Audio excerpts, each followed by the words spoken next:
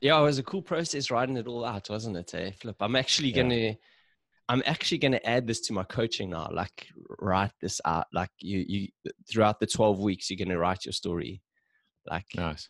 It's quite a cool thing, actually. Like, it allows you to really, I don't know, just go back and remember who you were, and probably reconnect with a few things. Like one particular pool, because I swam a lot, and that was where I spent my life, in the pool, right? Yeah. And there was one particular pool which I I don't know, it just had like some demons for me in a way. So I remember St. David's, but their pool. Like, when I was in primary school, I was swimming a race, and it was the first time I ever realized that I had asthma. And I literally had to get out at the end of one of the swimming laps, like during a race, because I couldn't breathe. Wow. And it was the first time I was ever like a little bit devastated and embarrassed, about my swimming. And then and I was remembering things like the inter-house things, like I wrote quite a bit about. Like, I remember the flipping tug of war. We used to have tug of war inter-house. That used to be the best events ever. But like, but I don't have questions. You gave me a bit of a heart attack for a second there.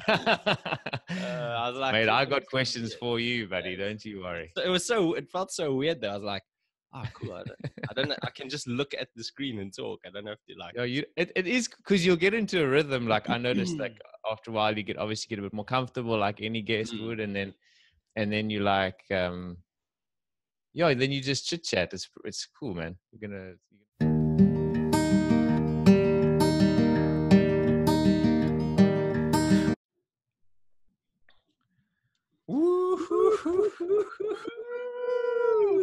China, Gaza, the token big fella. Great. All about you today, my boy. How's it going? My man, how's it going? Good, and you, buddy? Yeah, awesome, my man. Yes, I'm really excited to go deep into your life, my man. Oh, thanks, bud. Yeah, no, I'm excited, man. It feels kind of cool, kind of weird being on the other side of the microphone, and but it's I'm looking forward to seeing what you have lined up. But well, because you're going second, you get the tough questions, my man. Buddy, I'm sure they're gonna be tough. Classic. It's been quite a cool process, though. We were just chatting a moment before we went on, like how sort of therapeutic it is to actually just write your own story out for yourself, even, and besides your mates, isn't it? Oh, totally. It's just it's a really interesting process, like writing about your life and the memories that you have. And when you start writing, more and more things start coming up, and it's really, like I said, it's quite a therapeutic process. And as a result, I've like wanted to just carry on writing more, and like more things have been popping up, and I've been getting in touch with a few people from my past, just saying, hey, how's it going? I was just thinking of you, blah, blah. And man, it's a great process. I'm so happy we're actually doing this on a kind of selfish level, because it's helping me in a way, How have you found it? Yeah, likewise. And it's been interesting, because after you've written your storyboard out of your life, which is fascinating, and I'm very grateful for the effort you put in there as well. It's even prompted me even again, like on a whole bunch of other memories and feelings and things from the past, good and bad. And so it's actually been a great process. And and I can't wait to actually get into your story, because you've got a really interesting sort of life journey, and you're still young, and you've done a lot, and you've been through a lot. And I think it's going to be a great chat for everyone wanting to get to know you better, but also for yourself to just kind of talk it out and put it all on paper, and this is you. Yeah, for sure. But it's also like interesting. I'm like thinking, really, my story is just normal, you know what I mean? It's like there's nothing really like great in there, whatever. It's just, I guess, maybe most people feel like that, but it's important to remember that to other people, your story is interesting. And this is what we found out a lot about the podcast, isn't it? Like, other people, everyone has a story, and we actually just need to realize that. And there's something in your story that other people will like, obviously dislike as well, but like they'll they'll learn from, and just see a different side of you, which is, I think, important. Yeah, and just you can always take something from someone else's story. And I think, as we mentioned last time, it is about time that we did this process ourselves, for that exact reason. Just to know that everyone actually has something that we can connect to and vibe with. So it's really Yeah. exciting. Yeah, and the other thing, Craig, which I've realized as part of this process, my whole life I've loved people's stories, and I only ever used to read autobiographies. That's literally all I ever used to read. So you name it, I've probably read their autobiography. Mm. It's so interesting. Like now going back and realizing that, wow, my whole life I've been interested in people's stories. My whole life I've liked people. Now we run a podcast about people's stories, and the last 3 books I've read and listened to are once again all autobiographies.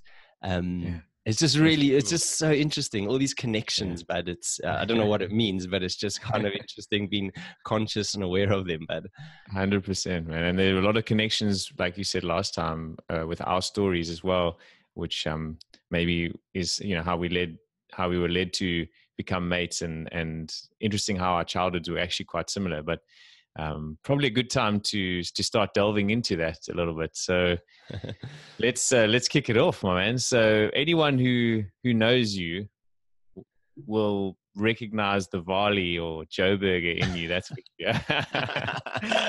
And Joburg has a certain reputation, but what was life growing up in Lone Hill back in the day?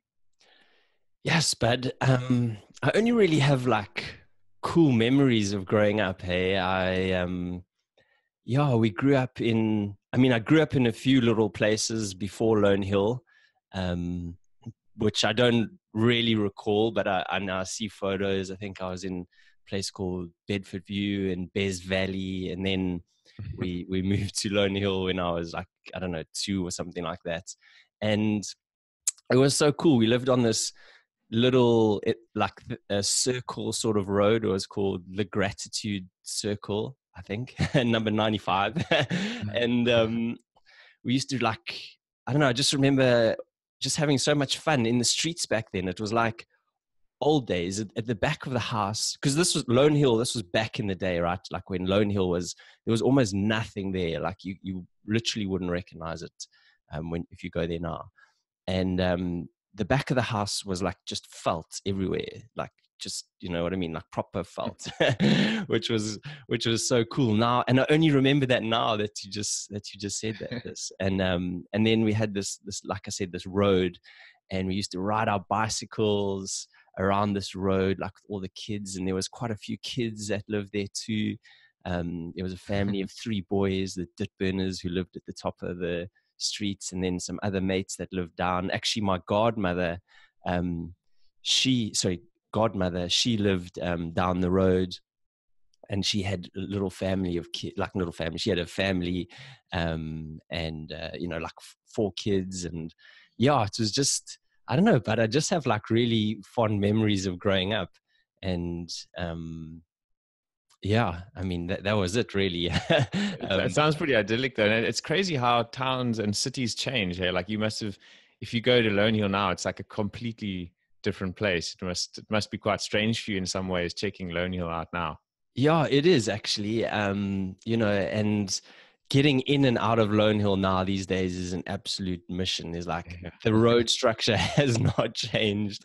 There's literally like one road in and out, and the traffic is an absolute nightmare. But it's cool going back, because actually my dad, he still lives in Lone Hill, and he lives like near this. They've got the Lone Hill Dam, and I recall, actually, I used to go down to the Lone Hill Dam quite a bit. And a funny story, I remember one time we went there and we used to go fishing, and they used to have these things called, I think they were called carp, and they were ugly fish, right? And I used to go down there, and I remember once going down, I used to go down with my mates, but then like one time we went down with just me, my dad, and my sister. And yeah, we were fishing and having a good time. And then my sister walked down to the edge of the bank and it was a little bit slippery and she just fell like head first into the dam. Oh, shit. And she burst into tears. Oh, I can literally still remember it. And then that was the end of our thing there. And like but she was just covered like head, oh, so like damn wet, but water. dam water, you know. Gross. And then, yeah, exactly. And it's Classic. so funny just recalling all these memories. It's so cool to remember that stuff. But you also spent a lot of time in hospitals and on building sites, didn't you? You must have had some sort of quite interesting memories of those Yeah, places. for sure. So my mom was a nursing sister, and you know, she used to work in quite a few different hospitals. And after work on some days, sorry, after school on some days, I would go and spend time with her in the hospitals. She worked for like plastic surgeons a lot of the time, so it was in like her own.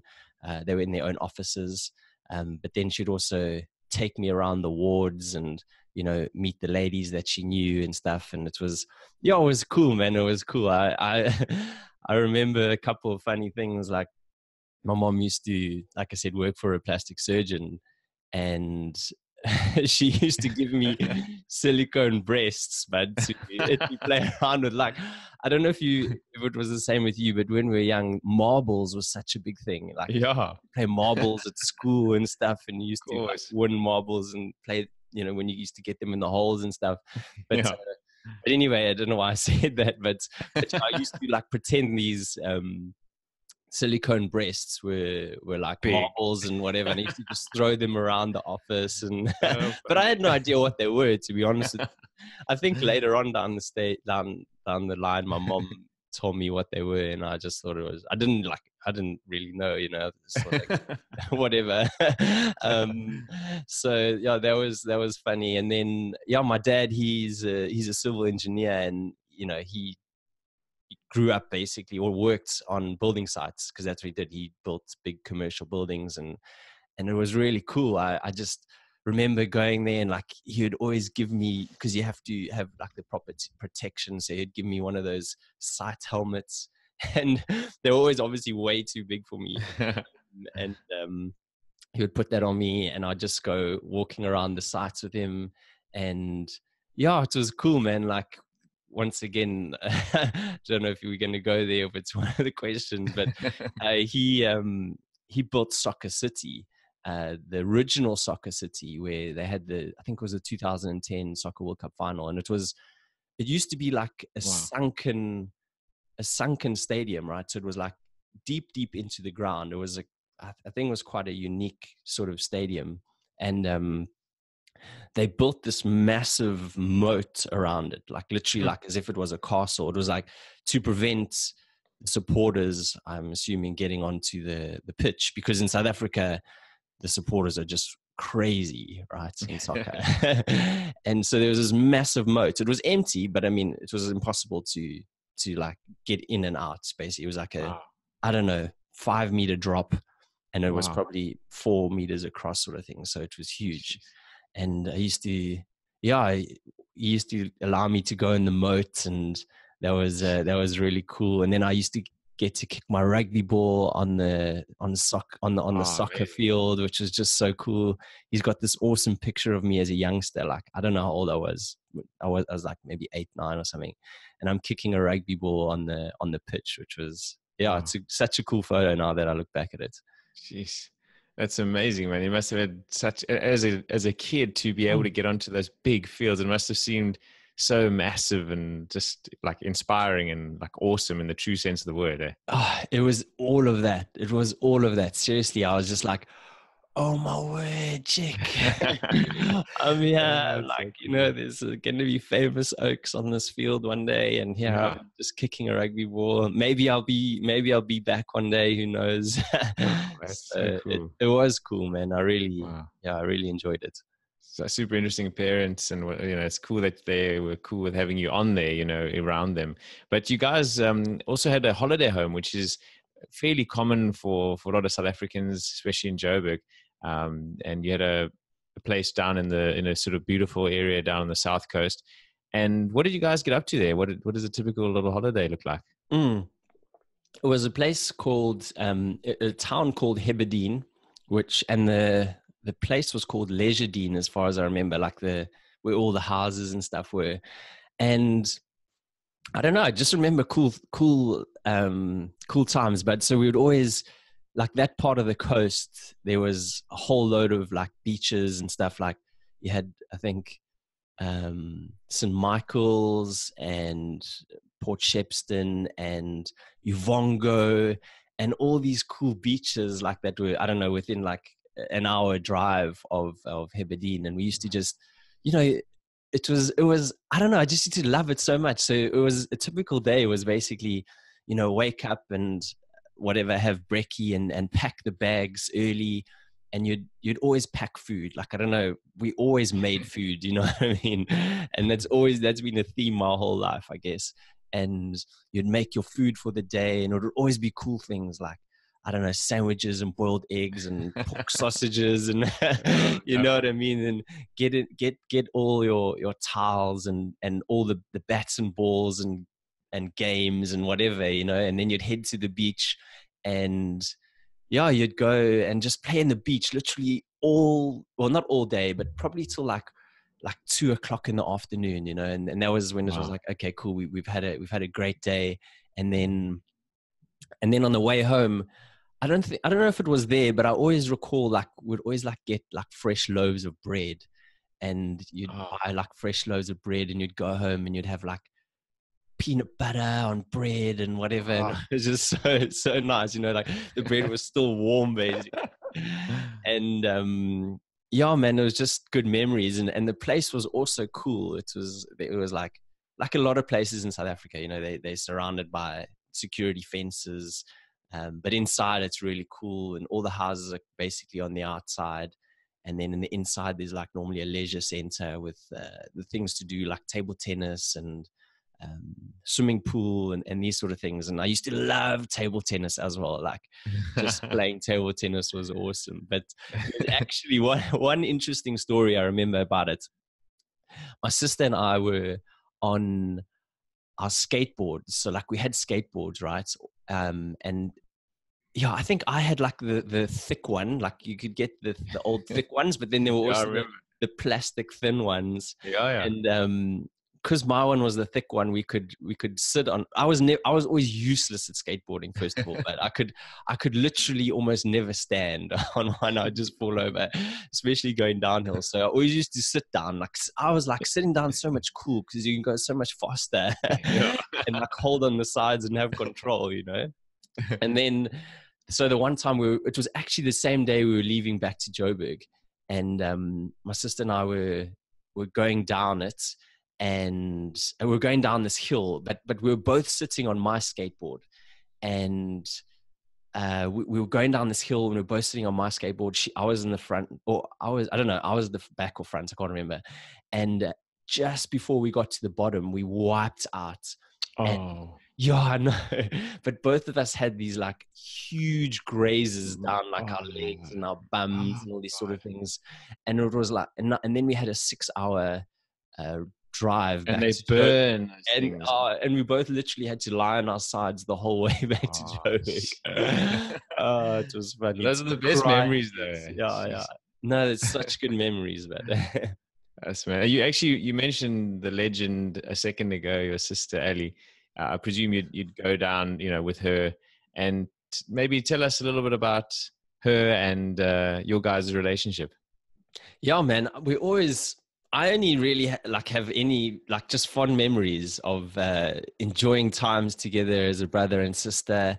I don't like remember any, like, there was never any jealousy or anything like that. It was just always laughs. You know, we just used to, so like in high school, I remember particularly. So I had started high school a few years before her, and then she came.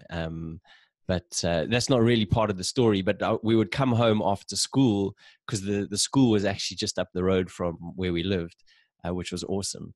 And we would come home and we'd probably do our homework, I think, and then we'd get in the swimming pool, and we'd probably spend, no jokes, like 2 to 3 hours in the swimming pool playing, just her and I, but and we had like so cool.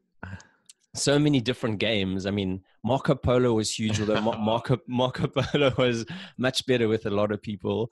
But we used to play this one game, which was honestly, it's amazing what kids like entertain themselves with. But we had a tennis ball, and we would swim the width of the swimming pool, which wasn't long. I mean, it can only have been about 3 meters max, and one would go underneath and one would go on the top, and the person who had the tennis ball would always go underneath, and then you had to release the tennis ball so that you could try and make it go to the top before the other person could get it. Cool. So we would do that for hours, and then you guys made this one up somehow. Yeah, I don't know how, but we literally just made it up. And then Cool. And then there was other ones like would have marbles, right? Marbles. I used to love marbles, right? And you would stand with your back to the swimming pool, and you would both like have the marbles in your hand, and you'd throw them over your head into the swimming pool. And because swimming pools, like they slant downhill, Yeah. they would these marbles would roll down the bottom of the pool, and then whoever could get the most was like the winner, and you had to like get them and then put them at the back at the pool, at the deep end of the pool. And yeah, it's just like, just remember those things. It was so much Would you fun. guys get to keep those marbles that you got, or would you share each other's marbles? Yeah, no, I mean they were both of ours, so I don't but it was about like who got the most, you know what I mean? You'd keep score and whatever. Ooh, And then yeah, like I always remember my mom going, "Okay, you guys get out the pool. You guys get out the pool now. It's time for dinner." And we would be like, "Okay, cool, Ma." And then we'd like another 20 minutes or so. Yeah. And then she would scream, "You guys, come on, eating dinner. Otherwise, you're not going to eat." Funny. And set the Poor table. mothers. Like your folks as well. Like, come on, you've got to set the table. And we're like, okay, we're coming. And then your fingers would be like all wrinkly, and you know what I mean? And you'd be shivering a little bit because you're actually so cold. But it was, I don't know, but just good times. It's amazing how kids don't get cold at all, like for hours in a cold pool. But then when you're out, then you're like shivering and freezing cold. Tell me about it. So you guys had a great relationship, but there was also some more sort of sad times. And sadly enough, your parents ended up going their separate ways. And obviously it's a sad time for everybody involved. But how did it affect you sort of then and now when you look back on it? Yeah, when I look back on it, I still remember the exact time that it happened. My dad was sitting outside our house, like on like the patio. This was in Lone Hill, and this was also by the swimming pool. And I just remember him sitting there, and I was standing right next to him for some reason. And I remember being like completely naked, but I probably had my swimming clothes on because I was probably spending time in the pool. And him telling me like, yeah, that's, him and my mom are divorcing and splitting up, and that we need to go. And I just stood by him, and I couldn't understand. I was young. I think I was like 8 or 9 or something like that. And I just like stood there, and I still remember these chairs. They were these red, like metal chairs. And I just remember like holding onto the chair, and him not understanding, not wanting to let go, because I don't know. I think I was quite a soft little kid, and quite compassionate and emotional and stuff. And yeah, and I didn't get it. And then my mom, she was still there at the house. And I remember running to the bathroom, and she was in the bath. My mom used to love her baths. I'm sure she still loves her baths. And she'd be in the bath, and I went and I once again, I can't remember what I said at all, but I was just like very sad. And I think I was crying, and I was like, "Oh, what's going on?" and blah, blah. And I don't know what I said or anything like that, but I just do remember it at the time, like, just being super sad that it was happening. And I think we actually left either that night or the next day. And me and my sister and my mom, we went to go stay with one of my mom's friends, this lady Linda. and we stayed with her for like 3 months. And I don't necessarily remember seeing my dad during that time that much. Look, it was you know, it was a messy divorce, that's for sure. And there was a lot of anger and a lot of dislike and hate. And I don't know, I mean, who knows, but it wasn't a nice separation, basically. I think as kids, we got caught in the middle a fair bit, which at the time I had no idea. I had no idea. I was just this little innocent, little 9-year-old boy, who just, as most kids, I guess you don't get it. And yeah, so I think it affected me quite a bit, but it did and it didn't. Like, you're a kid, you kind of don't necessarily know. I mean, I do remember going to see a psychologist a fair bit, and all I really remember is drawing pictures. So there was some good pay that she got, that's for sure. So, but yeah, it did affect me, I think, later on, in high school and stuff. And not that I was really 100% aware, because when you're in it, you're not as conscious as you are, as, you know what I mean? You're just in it, you're involved in it. And it wasn't easy, that's for sure. I know that, like, especially in high school, I always felt that I almost needed to lie, like if I wanted to see my old man. And yeah, and it was just, I don't know, it was just difficult, bud. Yeah, that's pretty much my memory of it. But and it was sad as well. There was times where I didn't see my old man for a couple of years at a time. And I'm sure one day, like, I'll get to the real truth of it. And I do kind of know, like, a couple of things now about, why my mom was like this and why my dad was like that and stuff. And, but every relationship has its issues, and lots of people get divorced and stuff. And, I think parents are actually trying to do their best at the time, but also when there's a lot of hate and a lot of anger, you don't make the best decisions. And everyone does it. It's part of life. It's part of the learning process. And I'm sure that both my folks would have done things probably a lot differently, because I don't know, you just learn. You just get more wise the older you are. But in the moment, you do what you probably feel is right. And that's honestly what I believe. But I just love my folks deeply, both of them, and I always used to cherish the times that I had with them. I loved it. Like, I love spending time with my mom. I love spending time with my dad. I love spending time with my stepdad, and I love spending time with my stepmom. And, like, they all brought so many cool things to my life, and just all such different people, and just added so much value, and now looking back, and now it doesn't affect me at all. I mean, I'm older, I'm wiser, I'm able to have honest conversations with my folks. I'm probably closer now than ever to all my parents, which is such a nice feeling. I think, like, technology has made it easy to stay in touch. I love audio notes. My mom loves audio notes more than most people. We have, like, decent length ones. Decent length.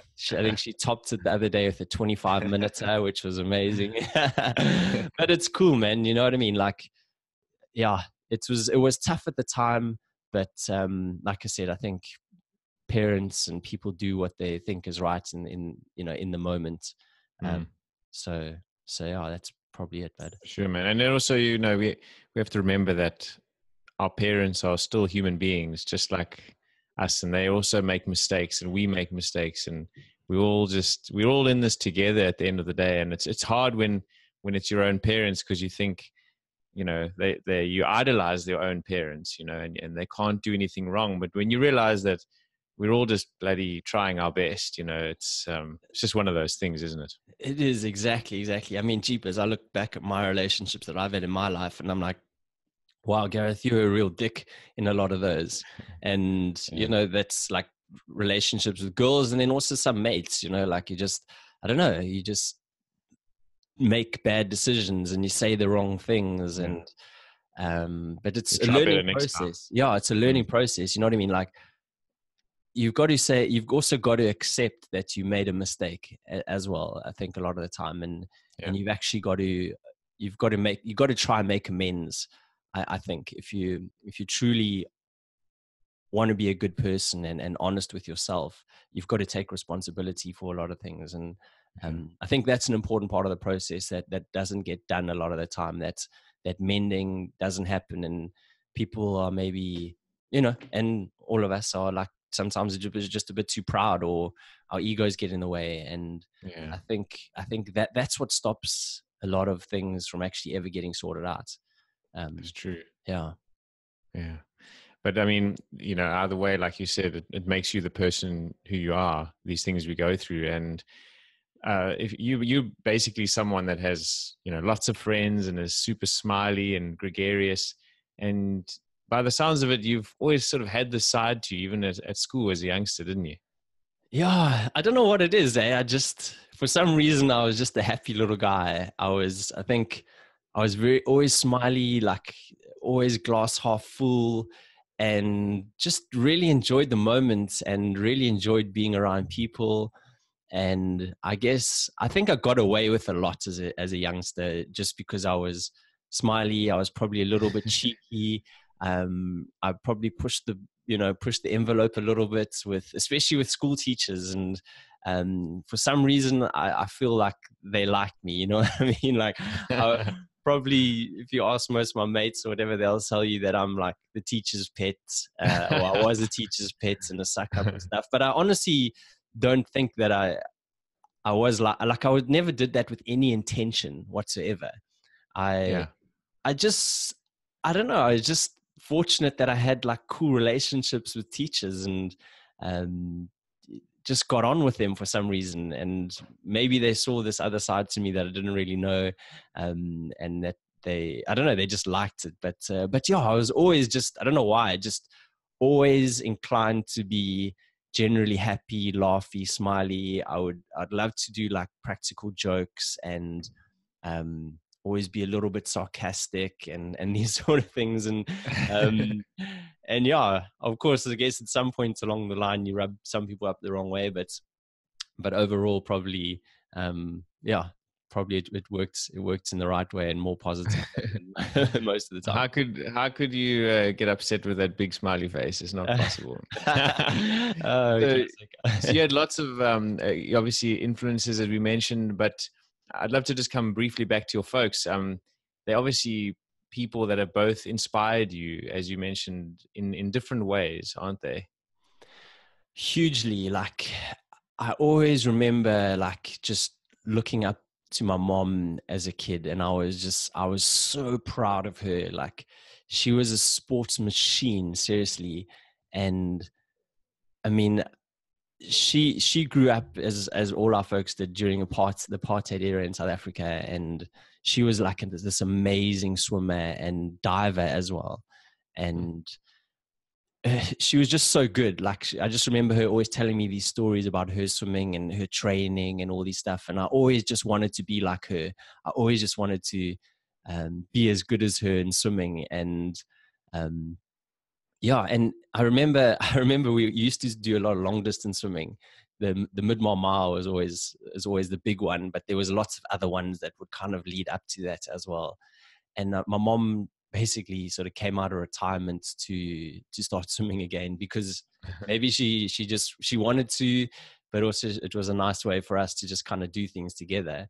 And she was like, okay, cool, I'm gonna do the mid-mile mile. I'm like, okay, cool. And I don't know, I was like 13 or 14 or whatever, and I was like, I'm gonna whoop my mom's ass, like, you know what I mean? Oh, but it was a complete opposite, basically. Hmm. Not that you swim together, because it's such a big race. There's things like the Yeah. biggest swimming race in the world, actually. And Wow. So you go, you swim in your different age categories. So they generally have like the young girls, the under 13s, and then they have like the older people, like older ladies, like 40, and then they'll swim together. And then you'll have other age group categories swim together, and they'll Wow. separate men and women.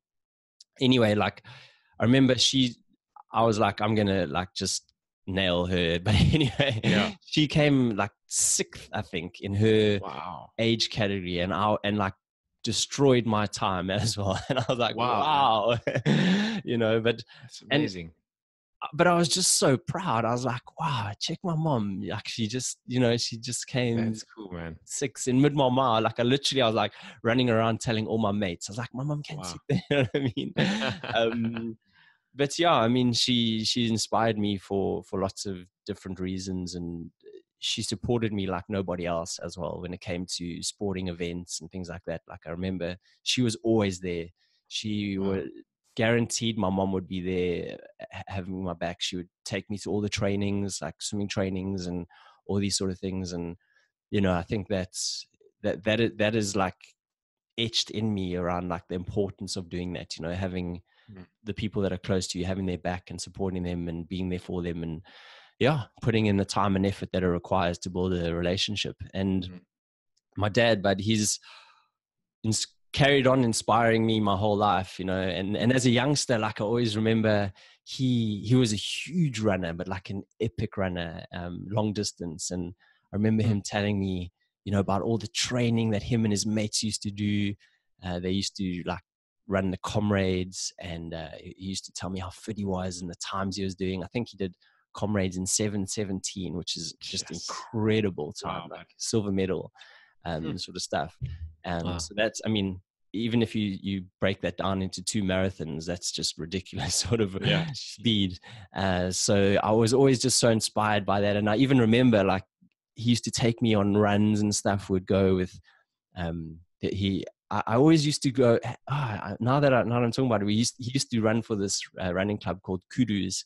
And I used to love going to the running events that have them on Sundays and stuff. And I would go and I'd like hang out at the water stations and hand out the water and the Coke to all the runners who were coming past. And now that I think I used to probably drink more Coke than I'd give to the runners, but that was like my perk for helping out.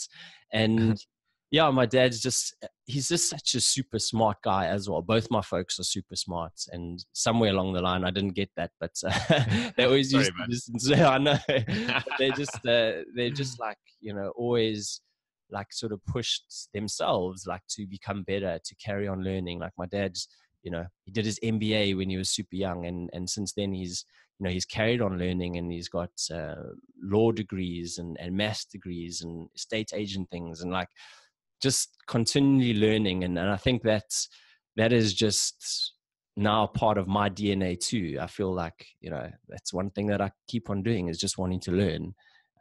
So I'm super grateful, but you know what I mean? Like looking back and going through this process, I feel so fortunate, like really fortunate, that I just have such inspiring parents. Yes, man. It's a real pleasure to hear you talk about them, and they just sound like such amazing people. And obviously, we all have to consider ourselves really lucky to have had that kind of a experience with our folks. So that's awesome to hear, man. But while we're talking about inspirational people, one of the last time you actually saw your granddad was sort of a rather special and a bit of a formative moment for you, wasn't it?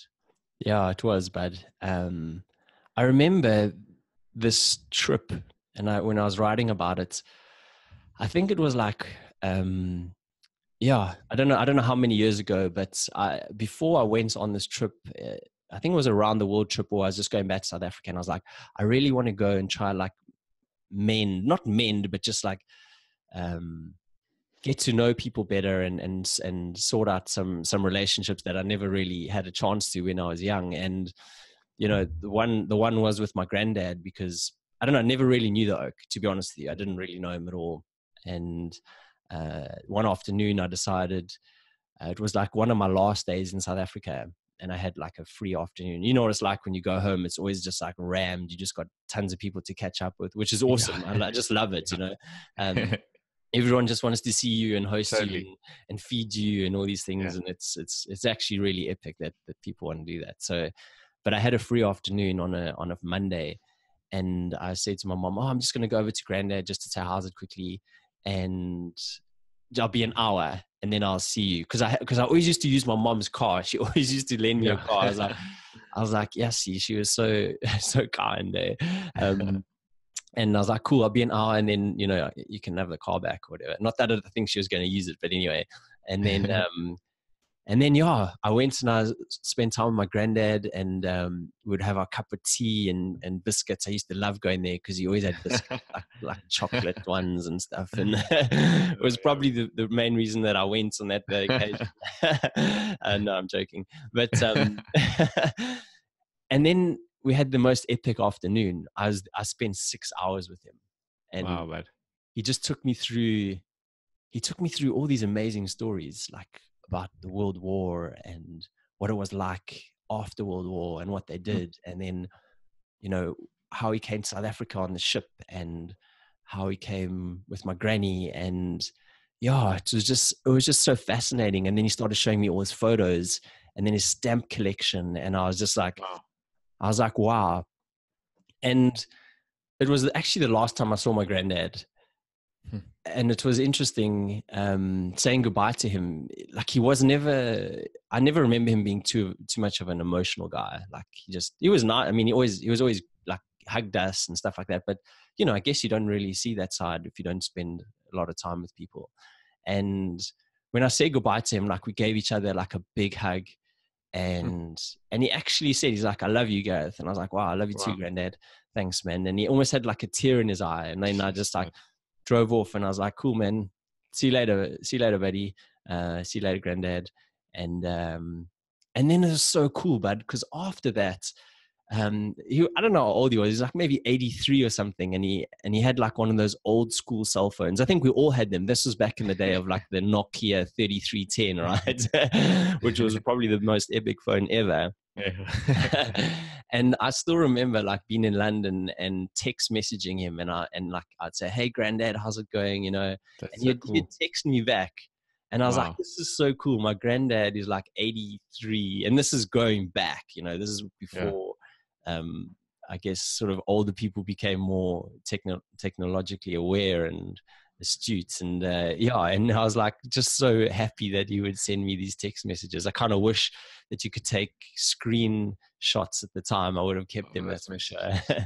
Yeah, so yeah, but actually, yeah, when we were writing this, I was also remembering that same holiday with my granny, actually. But so that granddad was on my mom's side, and his wife had died many years before that. And then on the other side, my dad's side, my granny was still alive, and I always, for some reason, got on with her. I know she was a hard lady, as from the stories I've heard as a youngster, and maybe not the kindest and nicest, but for some reason, because I don't know, I think I had that cheeky side, and I was able to, for some reason, get away with it and give her a little bit of grief. And she liked me for that reason. And that same trip, I went to go see her. I rocked up at her house, like, you know, I hadn't basically booked in anything, or unannounced basically. And yeah, and I was like, "Hey," and then I remember ringing her bell, and then she wasn't actually there, and I was like gutted. And then I just walked back down the stairs to the car, but then like as I was walking, she shouted from the balcony, like she would always do. She would always wait for us at the balcony when she knew we were coming. And then she like, because she must have been asleep or something, I don't know. And she came, and then she was on the balcony. She's like, and I turned around. I was like, hey, Granny, is it okay if I come in? She's like, yeah, cool. And then we had a cool afternoon, and I think there was cricket on, and for some reason she liked cricket a lot, and we watched a bit of cricket, and also had some tea and bickies, and yeah, so it was cool. And I think that was also probably the last time I saw her. So it was those visits were meant to happen. Wow. Yeah. How amazing is that? I'm so glad that you got to see them. And it just shows you, I mean, obviously with older people, you just, when you're that age, you just never know, but you just got to cherish all the moments we have with the special people, and make that effort, because it's not always easy to make time, or people don't make the effort. But well done for doing that, man. And it made all the difference now in the way you see them as well, you know. And just moving on, and thinking about back to high school, you had some ups and downs and what have you, like I'm sure everyone does. But sport was always like a really positive influence in your life in one way or another. And not only sports, but also people. And there were two teachers in particular who were also particularly influential in your schooling career, in your life. Hey. Yeah, they were, Craig, and yeah, I was so fortunate. I don't know. I just have such fond memories of school, like for so many different reasons. I don't know. It was just, for me, it was the most epic, one of the most epic times of my life, and I don't know why, but I just loved everything about it. You know, I was literally, some days I would be at school. It's like 5:30, whatever time we started swimming training, and I would leave school at 11 o'clock at night. No joke, like, because it was just doing so much stuff. It was Wow. crazy, and that wasn't just like, that was like for whole terms and things like that. But there was two teachers. I mean, there was actually lots of teachers that stood out, and I just, now that I'm thinking about it more and more, um, but the main one that had the biggest influence on my life, and is still like, you know, an absolute rock and best bud and everything to this day, is Mr. Fuchs. And I have to call him Mr. Fuchs because otherwise he gets upset. But no, obviously it's Sean, and we've had him on the podcast as well. And he just took me under his wing, and he just helped me so much in so many parts of my schooling career. And he was just such a big influence. He was basically my water polo coach from when I was in standard 6, and coached me in various different ways. Like, we had a bit of a break in for a couple of those years, because he just taught different water polo teams and age groups. But he was huge, like really helped me out so much. And actually, like, I started working for him after I finished high school. He ran a travel agency, and I started delivering the airplane tickets and things for his clients Wow. for like the few months before I came overseas. And then ever since then, you know, we've literally caught up every single year, minimum every single year, once a year, somewhere overseas or somewhere in South Africa. Cool. And just, yeah, he's just been like a guiding light in my life. And I'm just so fortunate to have had such an amazing mentor in him. And there was another guy, and I know Mr. Fuchs is gonna he's gonna roll his eyes, or not like me saying this, but there was another guy. His name was Mr. Kiddo, and he was also my water polo coach for a couple of years.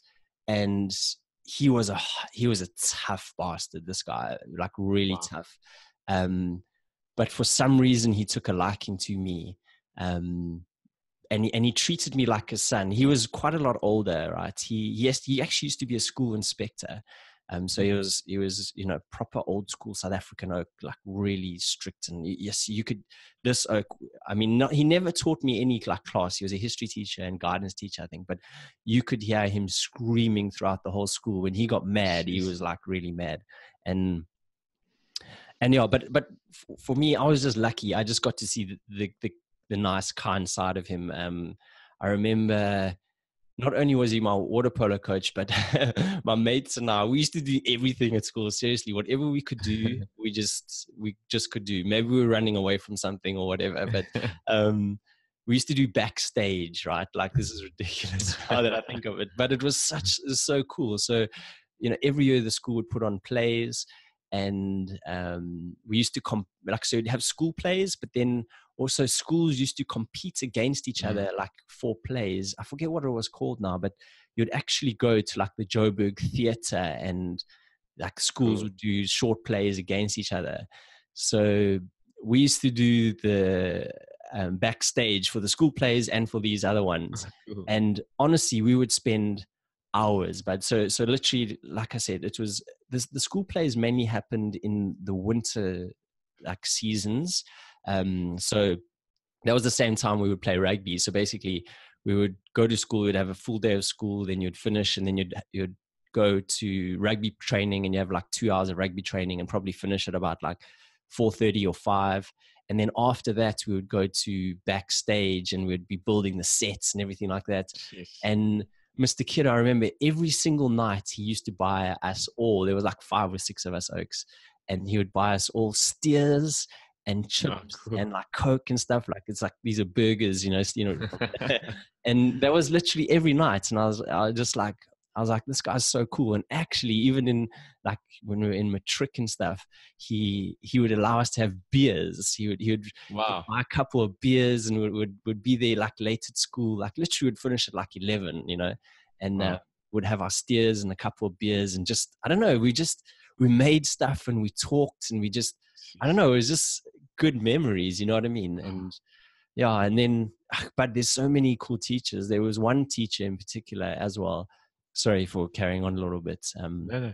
Mrs. Ed, and she was my maths teacher, and she was so cool. But I remember when I had my motorbike accident, and this lady was just absolutely incredible. She would make food for the family and give it to my mom to help me, and she would pick me up and take me home from home to school, because my mom couldn't be there. And she taught me, because I missed a whole term of school basically, but she, through the whole school holidays, for free from what I can remember, she taught me maths to catch up and stuff like that. And Wow. yeah, I mean, I don't know, I don't know, school in South Africa for me, I think, is different, or at least it was back then. I don't know, I mean, I'm sure it's kind of still the same now, but it's special in South Africa. You form like good relationships with your teachers. I don't know, I think it's also a South African thing. And I'm sure there's 1,000 kids, 1,000,000 kids like me that have these sort of stories. We're just fortunate to have these type of relationships with teachers in South Africa. I mean, I totally agree with you, but it also is testament to your willingness to get involved, get stuck in, and show up. And that's clearly a trait that you've had for a long time. And I think it's always a two-way street, isn't it? But we are lucky, and I think people are willing to allow you into that inner circle, which is special, especially with, like you were saying, with that Mr. Kiddo, like must have felt pretty privileged to be in that space with him. But how important is having a role model and mentors, in your opinion? I think it's huge. I just think it's massive, and not that you know it at the time when you're younger, but you do have people that are going to really shape your future and see the good in you and want to help you out. And I think for me, in particular, like if I look back on my life, I've had so many good mentors. And I don't know if it's because for some reason I was seeking them and that we found each other somehow, but I just feel super fortunate that I've had it. But also what I've become conscious of is, as an older adult now, is to carry on seeking these people, because it doesn't matter what level you are at in your life. If you're the president of a country or whatever, there's always going to be somebody who inspires you and who you look up to. And it's important to follow these people because they're going to do things that you're going to want to do and push you. And they might be just role models. And so basically you just look up to them and don't necessarily have like a direct relationship with them.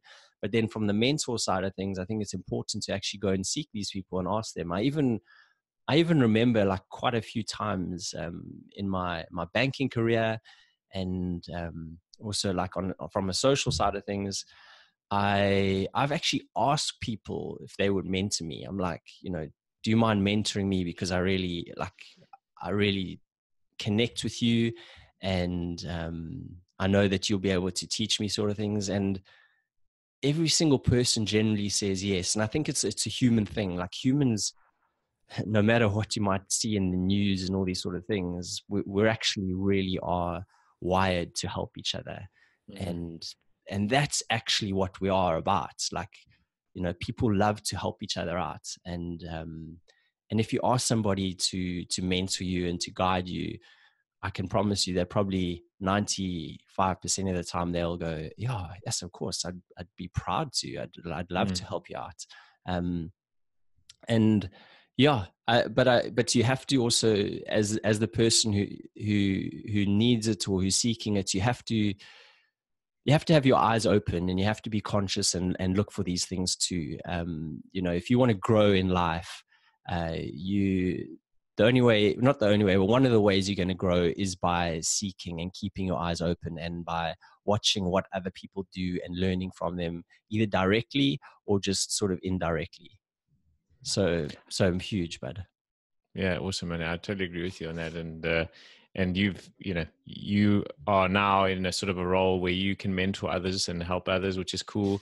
And you've been helped, so it's a nice way to give back and keep the circle sort of going, isn't it? But just on a bit of a lighter note, you you weren't always a goody two shoes at school, and like many South Africans at the time, you received a few jacks, and I kind of just had a good laugh when I was reading your storyboard about this. And I just think it's an interesting thing that we took for granted, but a lot of people listening to this won't know what that is. And so can you maybe just explain for our listeners what a jack is, and why would someone get a jack? So jack is basically, I don't know. So teachers have these, it depends on which teacher as well. So they'll have generally like a stick type object, and they'll hit you in different ways. Like, I mean, I think, or some of them might have rulers. So the ruler one is a bad one. So they'll take a ruler, and you'll put your hands or fingers on a desk, and then they'll like slap you with the thin side of the ruler on your fingers, and like, you know what I mean? But then a jack is, like I said, some sort of stick type object, and they'll generally get you to bend over, and they'll hit you on the bum. And this is just what happened in South Africa, you know, like it was almost like a cool thing to get jacked, which is kind of weird. And I got jacked a lot in my life, definitely, throughout primary school and high school. And yes, I can even remember probably the teachers' names that jacked me. Mr. Joubert, Mr. Anton, Mr. Fuchs, Mr. Nielsen, all these oaks. There was a few others, but anyway. But yeah, I remember the one time was we were on a school trip. This was in Standard 4 or Standard 5, and we were in Natal, and like we had this amazing trip. We went to go find out about the Boer War and the Zulus and all these things. And for some reason, there was like 5 of us that thought we were kind of the main mana, but we weren't really. We were just little ignorant, naughty little boys. And we were in this sort of like public toilets, and in this place, I think it was called Mount Majoji, where they had one of the wars, right? And we decided it would be a good idea to punch holes in the bathroom door, into one of the cubicles. And I don't know why we vandalized. It's just so stupid when you look back, you know. But Mr. Joubert, he found out, him and Mr. Anderson, actually. Yeah. And they were having none of it. So literally they took us straight back to the bathrooms, and just gave us hell of a hiding. Like, I don't know, like 2 or 3 jacks with like, I don't know what it was that he had found, or he always had a like a stick or a jack on him. And yes, it was sore, and we came running out of these bathrooms, and literally our whole standard was like out there, like surrounding it. And you know, that you would come out, and kind of half of you was kind of like, you know, proud because you're like, people were checking you, but then actually deep down now I'm like, oh, I was just super embarrassed, you know, that you'd actually done that, because you thought it was cool, but actually half the people thought, oh, he's such a moron, you know, for doing that. So yeah, I don't know, but it was just a big thing in South Africa. Guys got jacked for doing so many different things. I remember one teacher used to have a cut off hockey stick, and this was like in accounting class, and he would get you and he would jack you with a hockey stick. Some teachers were really bad. They would get you to put a book in your pants, right? And then they would really hit you hard, and you would feel it through the book. Yes. But you know what I mean? It taught me a lot of lessons, and I don't see it as like physical abuse or anything like that whatsoever. I think sometimes a naughty little bugger needs to get jacked just to put him into line, because it definitely teaches you a lesson quickly not to do stuff again, you know. I'm sure. Yeah, I'm sure. Like anything, people can go too far and of what have course. you. But I remember also getting jacked and coming home, and obviously I told my brother or someone, and then he told everyone while we were at the dinner table. So then I had to pull down my pants at the dinner table with my family, and they all had a flip and laugh at my bum because it had like these lines from the jacks. No ways, yes. It jogged a memory for me. Oh man, it's so it was funny, but yeah, crazy how that's changed, and that's obviously illegal now. But funny, it was funny for us as the chats we've had about it. But so still talking about high school, actually sort of midway through, something actually quite terrible happened to you, and it's yeah, it's quite tough to talk about for me, just to think about it even, and obviously for you, but you had a serious bike accident, and maybe you could just tell us what happened, who was involved, and how that affected you and your life, looking back on it. Yeah, for sure. I mean, looking back, I think it was like this amazing blessing in disguise, you know. But of course, at the time, it's nothing like that whatsoever. So me and my buddies, we had actually just got motorbikes. So I had had a motorbike for like a whole year, and we always used to ride around like we were 16, and you used to use them to get to school and all these things, and it was amazing. It was freedom, but I was just like, wow, I had this motorbike, and I could now kind of do what I wanted and stuff. And it's interesting in South Africa, like when you get your learner's license, it's actually just a theory exam, which is completely the wrong way to do it. It should be like a practical one. So you don't really necessarily learn the rules of the road, because you're not tested on that. You just tested on the theory. I mean, you learn the rules, but you don't actually get tested on like how well you drive and you know how to look out for other cars and all these sort of things. So I don't know if that's changed now, but I think it's a big reason why maybe there were a lot of guys and girls who used to have a lot of motorbike accidents in high school. But anyway, so I remember it was during school holidays, and it was like a few days before we were going to go back to school, and my best friend Brandon and I, we were yeah, we went to the gym, and we always used to gym in the school holidays. Yes, we were fit, like, I mean, really. And I think the reason why I escaped actually, like, you know, sort of fairly injury free in some way, was because I was so fit. In the school holiday, this particular school holidays was before athletic season, so we were training a lot of like athletics every single day for like 2 hours during the school holidays every single morning. And then Oaks would generally come back to my house and we'd play tennis like all afternoon, and then we'd go to the gym, you know, in the evening, like, or late afternoon. And this particular afternoon, Brandon and I went to the gym, and then we were going to go stay at his house, because that's what we used to do. We used to stay at each other's houses. It was like the Yeah. best thing ever, you know. And it was so cool when you didn't have to stay at your house, you know. Yeah. You could go to your mate's house and stuff, although it was also cool having everyone over at your house as well. But anyway, this night we went to the gym, and we drove back to Brandon's house. And Brandon, like, yeah, he lived in this place called Chartwell, and we always kind of used to see who go like a little bit faster, you know, like, but never, we weren't reckless in any sort of way. And we'd always like be within the sort of speed limits and stuff. And I don't actually remember any of this though, just so you know, like, I don't have any recollection. I actually don't remember waking up this morning. So this whole day is like, there's only one incident I remember. And that was, we saw a friend of ours before we left the shopping mall where the gym was. And that's the only thing I remember, like, of this day. So this is all based on other people telling me. So we drive into Brandon's house, and yeah, it was 4 o'clock, 5 o'clock in the afternoon, and I was going probably at about 60, 70 Ks an hour. And this guy at the top of this hill, he just came, and he turned in front of me. I mean, it was my right away. He was, just so you know, he was completely drunk. So this guy was actually an alcoholic, and he was like plastered at 5 p.m. in the afternoon. And he turned in front of me, as I was just going straight, and there was no like stop street or whatever. It was just like I was my right away. And then he saw me, and he hesitated, and we had like this head-on collision. And yeah, I said this guy head on at like 70, 80 Ks an hour. And people that were there said that I flew as high as a telephone pole, and like 30 meters. And the bad thing was that my helmet came off, because it was such a big impact.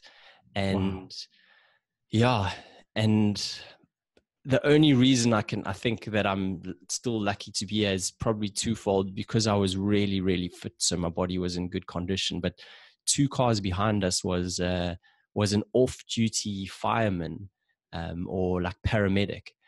And he, fortunately, in his car, he had equipment that, like I think a defibrillator and a few other things. And whatever that thing is to keep your lungs open. I don't know what it's called, but yeah, I was just, if it wasn't for him there, I definitely wouldn't be here. And because I'd really injured myself badly, like head, really bad head injuries. And Brandon actually rang up my mom, and my stepdad answered, and he's like, Gareth's been in an accident, you should come. And my stepdad was like, oh, Gareth's been in an accident, it's probably just like fallen off, his bike or something.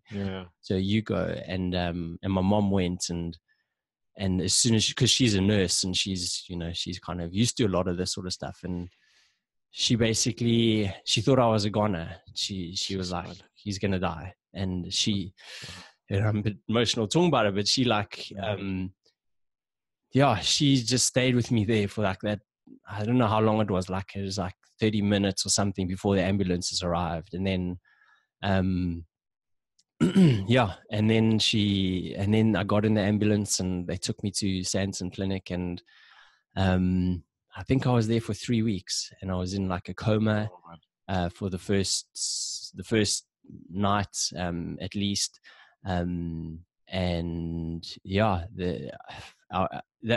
I mean, then I was in hospital for ages. I had short-term memory issues big time, because I had brain swelling, and they actually weren't sure if I was going to be brain damaged.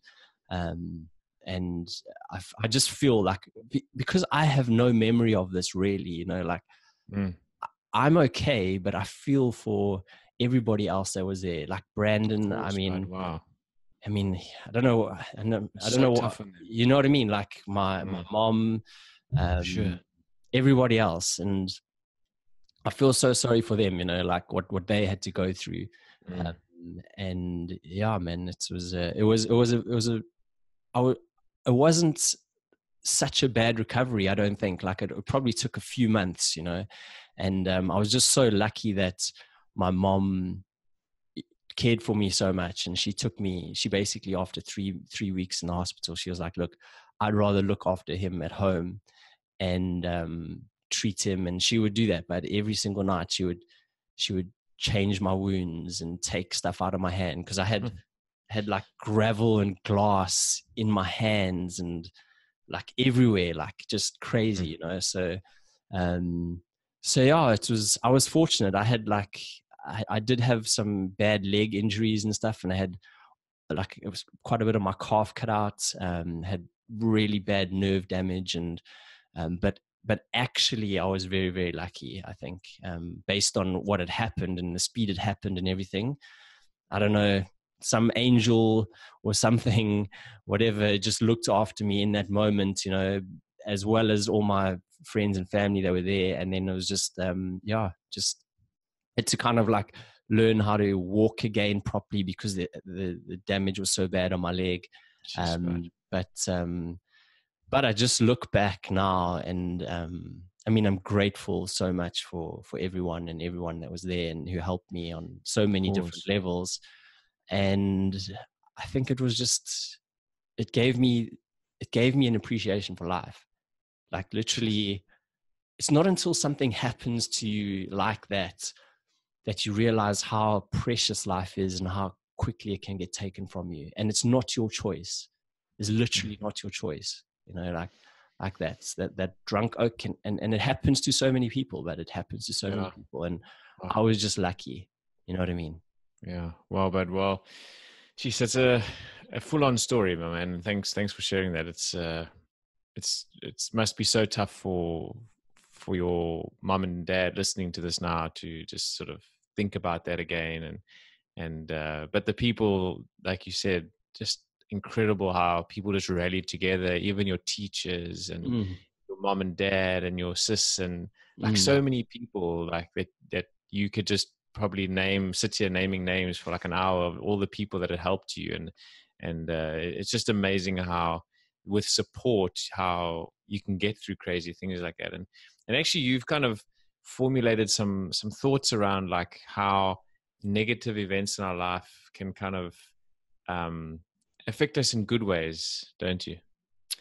Yeah, I think we need to learn from these challenges in our lives. Like they're there for a reason. They're there to teach us something. They're there to make us tougher. They're there to help us when it comes to more difficult moments in our lives, to deal with those moments. And they're also there to make us really appreciate and be grateful for what we do have. And I think we need to treat each moment for what it is. If it's good, enjoy that moment. And if it's bad, what can I learn from this moment? And why is it happening to me? And it removes that victim sort of mentality. You know, like, oh, this is happening to me. It's always happens to me, blah, blah. No, that's not why. It's actually happening to you to teach you something about who you are, and help you just be a better person in the future. So yeah, there's so many, I don't know, but there's so many reasons why the negative things happen to us in our life. But we do always need to take a step back and just sort of do a quick little bit of, say, analysis or whatever, and just go, okay, I'm aware that this has happened to me, but it's obviously happening for some reason. What can I learn from this process? And yeah, the biggest thing, like I said, with my accident, for example, is that it just makes you feel grateful, right? And it makes you feel grateful for what you do have, to appreciate the good times more than ever. Yeah, that's probably the biggest one. Yeah. Thanks, man. That's such good advice. And just moving forward a little bit, you've always been a man with adventure close to your heart. And after a rugby tour in the UK, when you were in matric, you decided, you're going to take a gap year, only 1 year to the UK. And how was your first year in the UK? It wasn't always a breeze, I would imagine. But it was so interesting, man. Like, once again, I just remember like it being good times, but it was challenging as well. So yeah, I literally, it's quite funny. I still remember the day it happened. Like I was almost quite disorganized. I had packed my bag and I had way too much luggage, but like way too much.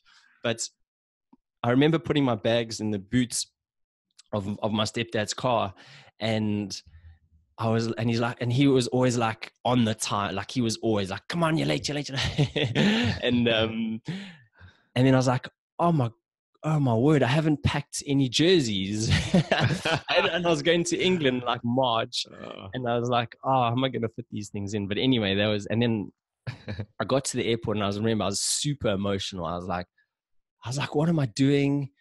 Like, why am I doing it? Like, you know what I mean? You're like, I'd literally just turned 18. I was 2 months into being 18, and And I didn't know. I was like, then I saw, my dad was there, my buddies were there, my mom, my stepdad, and obviously my stepmom and stuff. And I was like, I just was crying the whole time, and I didn't know why I was doing this.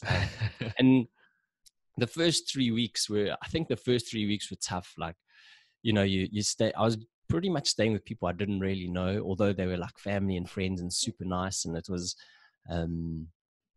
but it was kind of lonely in a way as well. I was like this little 18-year-old guy, and I just didn't know anyone in London.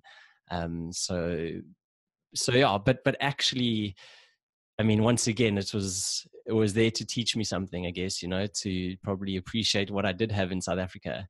And yeah, but anyway, the year moved on, and it was a cool year. Like, I moved in eventually with these Aussie Oaks, and I remember, but the day I moved in, it was into this like little house, and I think I shared a bedroom with two Oaks, these two Aussie guys, Wazza and Heath. And Wazza actually, he ended up, I didn't write about him in the storyboard, and I should have, and he ended up being a big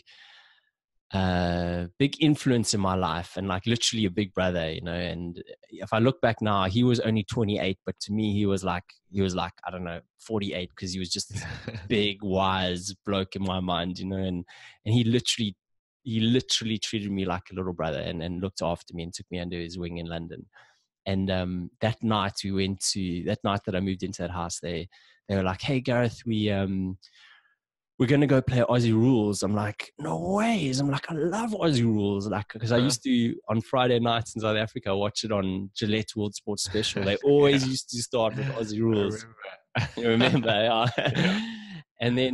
But it was amazing. So like, I went to Aussie Rules training that night, and instantly you had like 80 buddies. It was incredible. Like, there was 80 Oaks at training, and it was like, that ended up being a huge part of my life, like Aussie Rules and stuff. And yeah, man, that first year was cool. I had 3 months in London, then I went to America for 4 months, and I worked in a summer camp, and then I traveled afterwards as well. And that was huge for me, because I got to travel for the first time, and I was like, wow, this world is just amazing. There's so much cool stuff out there, and there were so many cool people.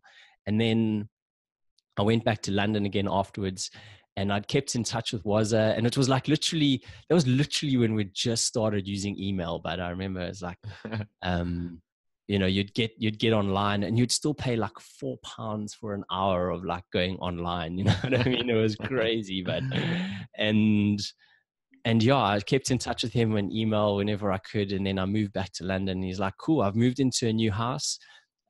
We've got a room for you, but you're sharing with me.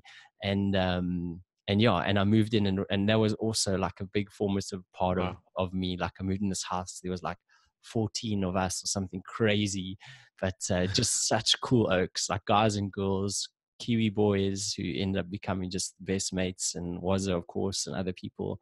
And I still remember, like, they were just such a big influence, and we had so much fun. Like, it was just non-stop fun. Seriously, like they were just crazy cool people. And I remember them saying to me, like, Gareth, like, why are you going to go home? Because I was only going to be there for a year. They're like, why are you going to go home and what? You're going to go study? Like, why don't you just stay for another year?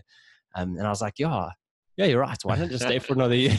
Like, to me, it didn't seem like a big deal. I was actually enrolled to go to UCT, I think, to study to be a physio, because that's what I wanted to do.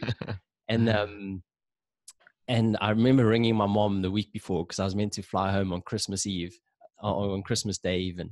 And I rang like on the 18th or something. I was like, hey Ma, how's it going? She's like, hey my boy, she's like, can't wait to see you. And I'm like, yeah, about that. Ma, I think I'm gonna stay for a bit longer. And I can imagine she must have been quite devastated and sad and stuff. And I just ended up staying, but I did eventually go home after like a couple of years, and that was the first time I went home, actually. So yeah, first year in London was good on so many different levels. Nice. Yeah. And 20 years later, you're still there. Yeah, no, can you believe it, man? 20 years now. But you mentioned that, the sport, and you were a very sporty guy right the way through. Triathlon, swimming was a massive part, Aussie rules, rugby. What is like, how do you see the role of sport in your life and in life in general? For me, it's been a defining thing in my life. It's literally helped me get through life, I think. You know what I mean? Like, everything around me has like gravitated, to doing some form of activity. And I think it's definitely, that's where I would say probably 90% of my friendships have come from is through playing sports. And it's obviously taught me to really know, or it's taught me to appreciate my health. That's for sure. It's taught me to learn a lot about my health and the importance of being healthy.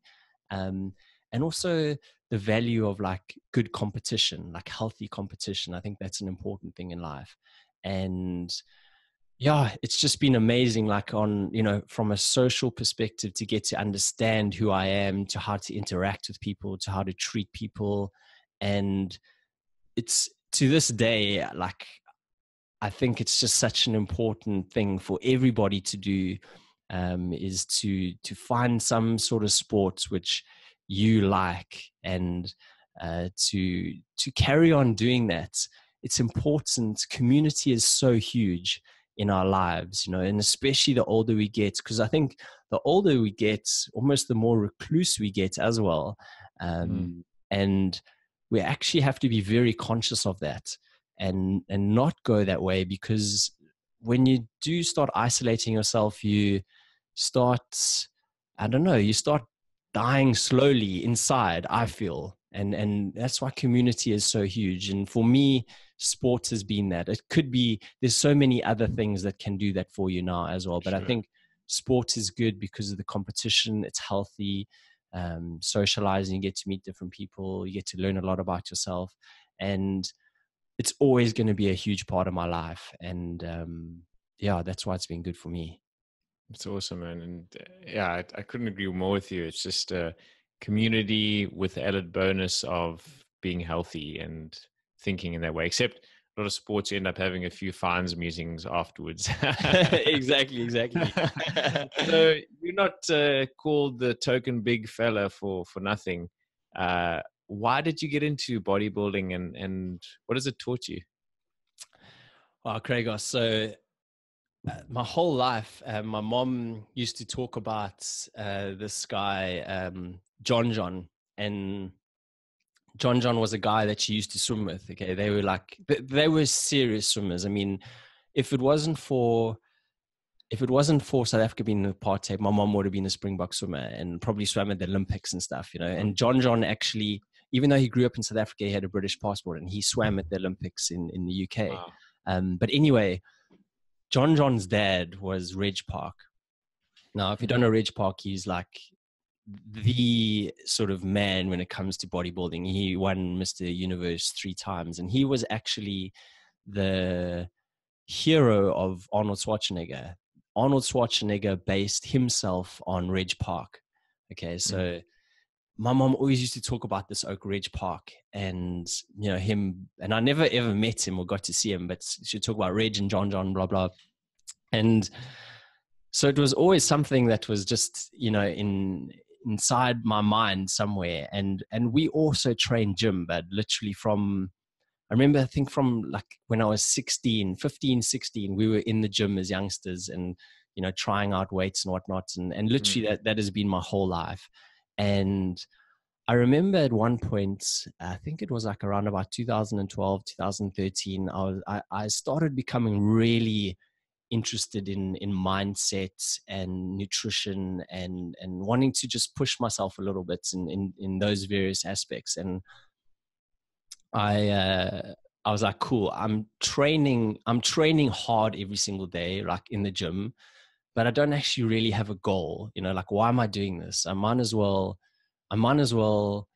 use all this training to like, to just better myself. And, one of the things that I also struggled with at the time Craig, was actually speaking in front of people. Like I used to get so nervous, like speaking in big groups of people and in front of them. And I was like, okay, cool. I want to get healthier. I want to look good. I want to use the time wisely that I'm doing. And how can I use something that I'm doing now positively and whatever? So I decided to enter into bodybuilding competition. And the first person I went to was John, because that's what he did. Like he is an encyclopedia when it comes to training and weights and bodybuilding and stuff. And he was my first coach, and I just still remember like the coaching and stuff that he gave me, and the training program and stuff, and it was just incredible. And I actually had only met John for the first time in real life in California. I went to go meet him, on one of my trips, and it was just amazing, like listening to him. And he showed me all these photos. He took me into his office in his gym, Wow, and there was amazing. photos with him and Arnold Schwarzenegger.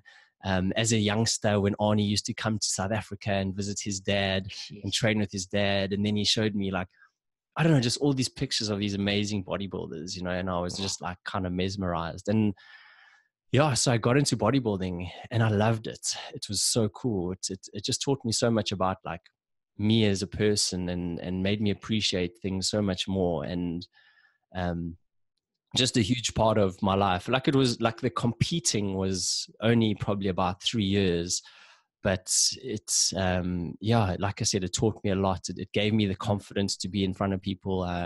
I had a newfound respect. It taught me so much discipline. It really taught me like how far I could push my body, things around time management. I know, just everything. It was, you met a new community of people once again. And yeah, it was, I just look back on it fondly. It's like, it's such a cool thing to actually do, to get out there and get on stage and, pull your muscles and have a good time. So yeah. It's amazing, man. I was, Barnes and I came to watch you the one year where we met Rainey there, and it was just really like proud moment, like so amazing to watch you do that. It gave me a super proud feeling, but also it gave me new respect for how hard you trained to get those results. And like you said, it's dedication and time management and food, and it's just insane actually. So, and it gave me certainly more respect for the sport.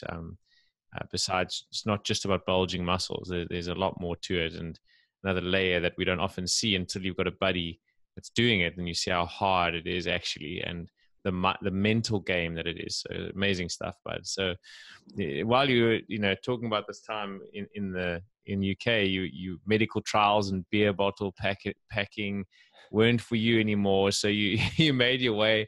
You got into investment banking, which is quite amazing. You didn't have a degree. So maybe you can just talk a little bit about your filing prowess and some of the other positives that you got from your banking days. Yeah, man, I just look back on it fondly, and it was interesting. As soon as I had made that call to my mom to say I'm going to stay in the UK, I was like, okay, I need to actually do something with myself if I'm going to, because up until then, like you said, I'd just done odd jobs, but I was only a youngster. So, and then the first job I got, because I was like, I need to get a bit of office experience. So I went and I did telemarketing, and I think I did telemarketing for like almost a year or something. It was crazy. And then after I had that on my CV, I was like, okay, cool, I've got a year in an office. Let me go to a job fair. And I went to this job fair in London, and I think I was 19. I think so, yeah. And I took them my CV, and I was like, I really, really want to get into banking. Like, I love numbers. Like, I had no idea what banking was. To be honest, I had zero clue what it was. I was just like, I loved maths at school and I loved numbers. And I was like, I want to get into banking. And this one lady, I even remember her name was Sandra. And she worked at one of the recruitment agencies, because recruitment agencies control the market in London. That's like how you get a job in banking. And she's like, cool. And then she rang me, I don't know, like literally that same week. She's like, oh, I've got a job for you. And it's doing the filing at Deutsche Bank. And I'm like, that is amazing. And I mean, I think I was earning like £5 an hour at the telemarketing. And she's like, it pays £8 an hour. Is that okay? I'm like, oh my word, that's amazing. and and that was it. But I literally, for 2 years, I started doing the filing, and I was so proud. Like, I was like, oh my word, like I was having to put on like smartish clothes, even though it was, still like just a normal shirt. And then I remember my first boss, this guy Andy, he was like, cool. He showed me what I needed to do. I literally had to walk between all these different buildings in the city, but I was like, wow, check the city. It's like the financial district, of London. And I had to go, and I met all these different guys in all these different apartments, and they would give me these different sheets of paper in each different like building that I went to. And I still remember walking through the streets, and like Andy, like people would walk past him and he'd go, hey, how's it going? And I'm like, oh my word, this guy knows everybody, Wow. And I was like, wow, that's so cool. And yeah, that's what I had to do. Every single day I had to walk between these buildings, and it was awesome. Like I kind of had free reign in a way. All I had to do was make sure that I filed them in these A4 lever arch files. And I think they gave me a computer, but I didn't have access to anything. The only thing I had access to, I think, was to actually put these into a system or something to say that I had filed them. But I knew this was my opportunity, right? In some sort of way. I had no idea if I was going to study or not, or what the story was. I was just like, cool, I'm in banking. Let me just do the best job I can. And that's what I did. And I think, once again, it was such a fun time when I look back on it. Like, all of us were pretty young in that apartment, like from memory. And we just used to socialize a lot and like smile and joke and whatever, and whatever. And then eventually, I think it was almost 2 years later, I remember my boss, this lady, Nicola Cruz, she was really cool. There was a few of them. But anyway, she said, yeah, cool, would you like to do something else? I'm like, I'd love to, She's like, well, we'll train you up. And Luke, this guy, Luke Oliver, he's still a good friend of mine, and I catch up with him whenever we're in New York. And he's like, okay, well, we're going to teach you to do this, to do his job. I'm like, wow, that's amazing. And then Cool. I still remember doing the training with Luke, like over a few months, and it was very basic stuff, to be fair, but it was like, for me, it was this huge step up, and I had this found responsibility. And and anyway, so I started taking on this new role and whatnot. And then it ended up being a 20-year career. Obviously, I moved on from Deutsche to a few other different banks, and just learned so much about business, about the finance world, about people, about dealing with different personalities, about stressful situations, about what real money is, in a way, and also like how much stuff is, just how crazy the world is as well. But it gave me so many skills that at the time, and I think people that are in the industry now don't necessarily appreciate, like how to be organized, and how to deal with stressful situations, and how to write good documentations and send good emails, and deal with tough people, and so many different things that you just kind of take for granted when you're in it. But actually, these things, even though they kind of seem basic, a lot of people don't get that sort of training in their own industries, and it's actually fundamental to be successful. If you are organized in what you do, that is a great base to work from, because you just actually know kind of what's going on, and you're able to plan things and these sort of things. So banking for me was amazing. I loved it, but I loved it. And I just have so many cool people that I met that, once again, also helped me and shaped me and stuff like that. And I was fortunate to have very great managers. And it's weird when I look back at my life, like how lucky I am to have had these mentors and and people that have helped me and guided me in such a great way. And I just feel super fortunate, actually, you know. So yeah, that's kind of it, I guess, in Yeah, a that's cool, nutshell, in a man. couple No, minutes. it's awesome.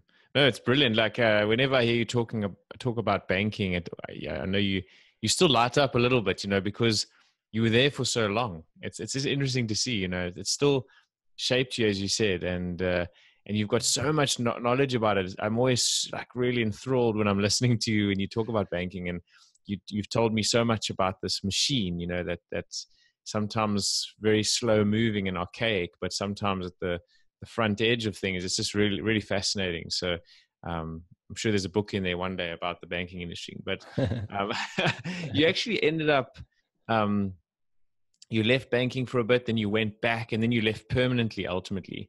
And what sort of made you make the change and move away? And off the back of that, did you get a bit of pushback? Oh, interesting. Good question. So I don't know what it was, Craig. Even though I loved it, there was always something else inside me. I just didn't feel like was what Gareth had to offer the world. I was like, Mm. you know, even though it taught me so much, I just felt like there was a void somewhere in my life, and I wasn't providing the value that I thought I probably could.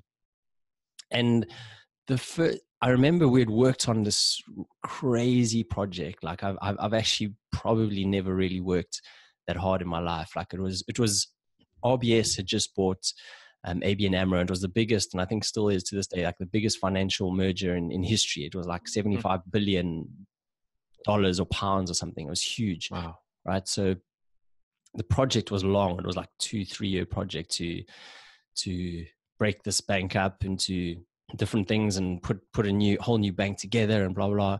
And it kind of wore me out a little bit. Like the hours were incredible. It was really stressful, and eventually I said to my boss, this lady Nicole, also a great lady, and I said, yeah, I really would like to take a sabbatical once everything is finished. And she was like, cool, no worries. And I took a 6.5 month sabbatical, and it was like, that's when my eyes really got opened, and I spent pretty much most of that time in South America, and I met these like amazing people.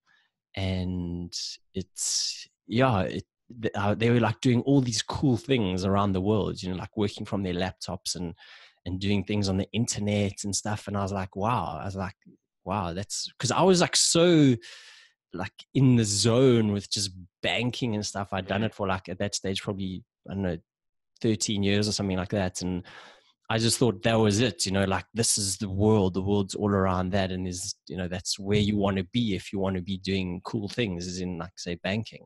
But then I met all these other people, and then I started seeing more of the world. I'd already done a lot of traveling, you know, up until then, but I started seeing like really cool things. And I started remembering that I really love nature and being outside, and I love being around people and meeting people. Like it was, for me, that was like such a big part of it. Like it was about seeing all these people, making these new friendships.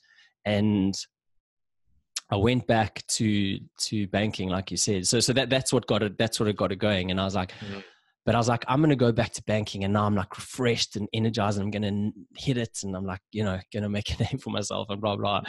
And then, honestly, 2 weeks after I was back, I was like, this is not for me, and I just knew it. I just like I need to get out and do something else.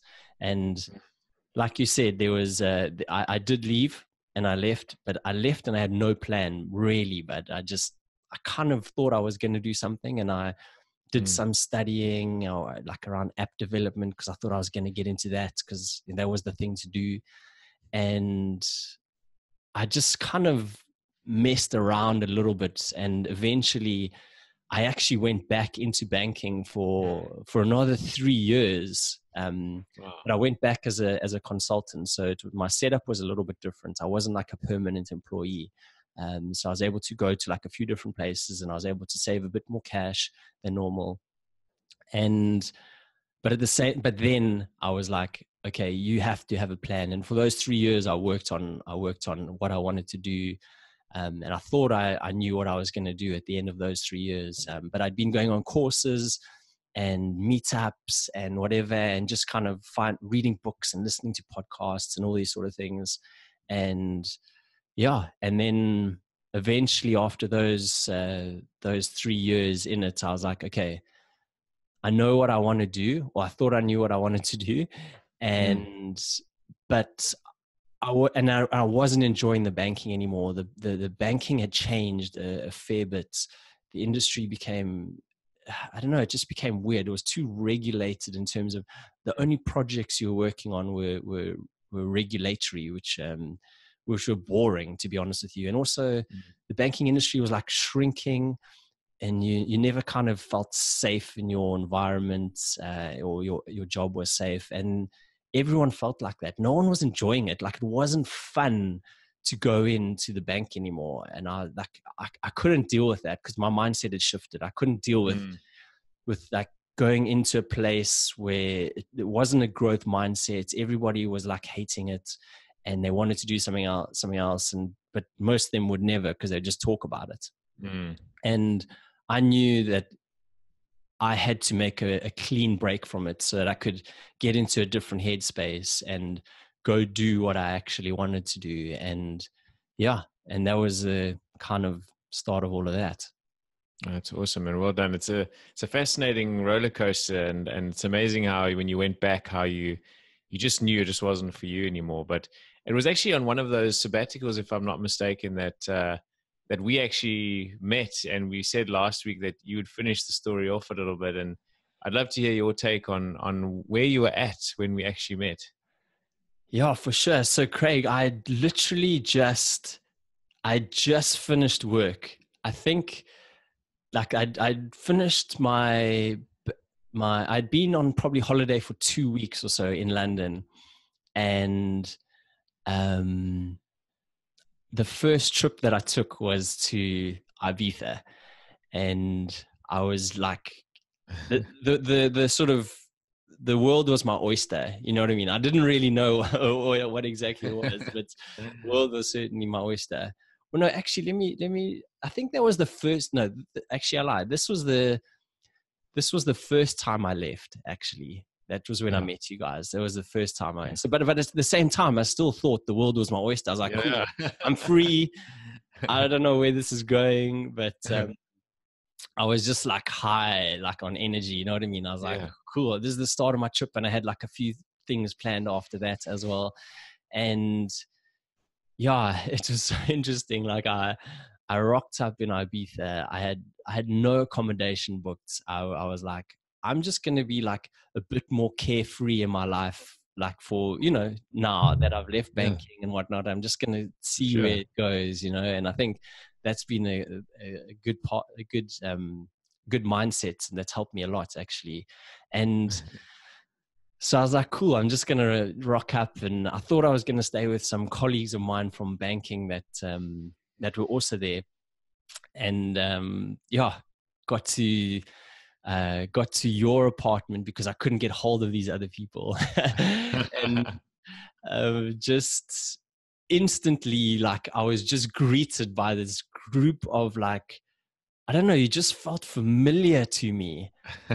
And it's probably the South African thing as well. I still feel so much more connected to South Africans than lots of other people, just because that's you know what I mean? We just have these commonalities. And it was there was like 6 or 8 of you there, and just everyone greeted me with these open arms and like massive hugs and like high fives and big smiles. And I think we had all been drinking already, and I'd also had a couple of drinks on the airplane and stuff.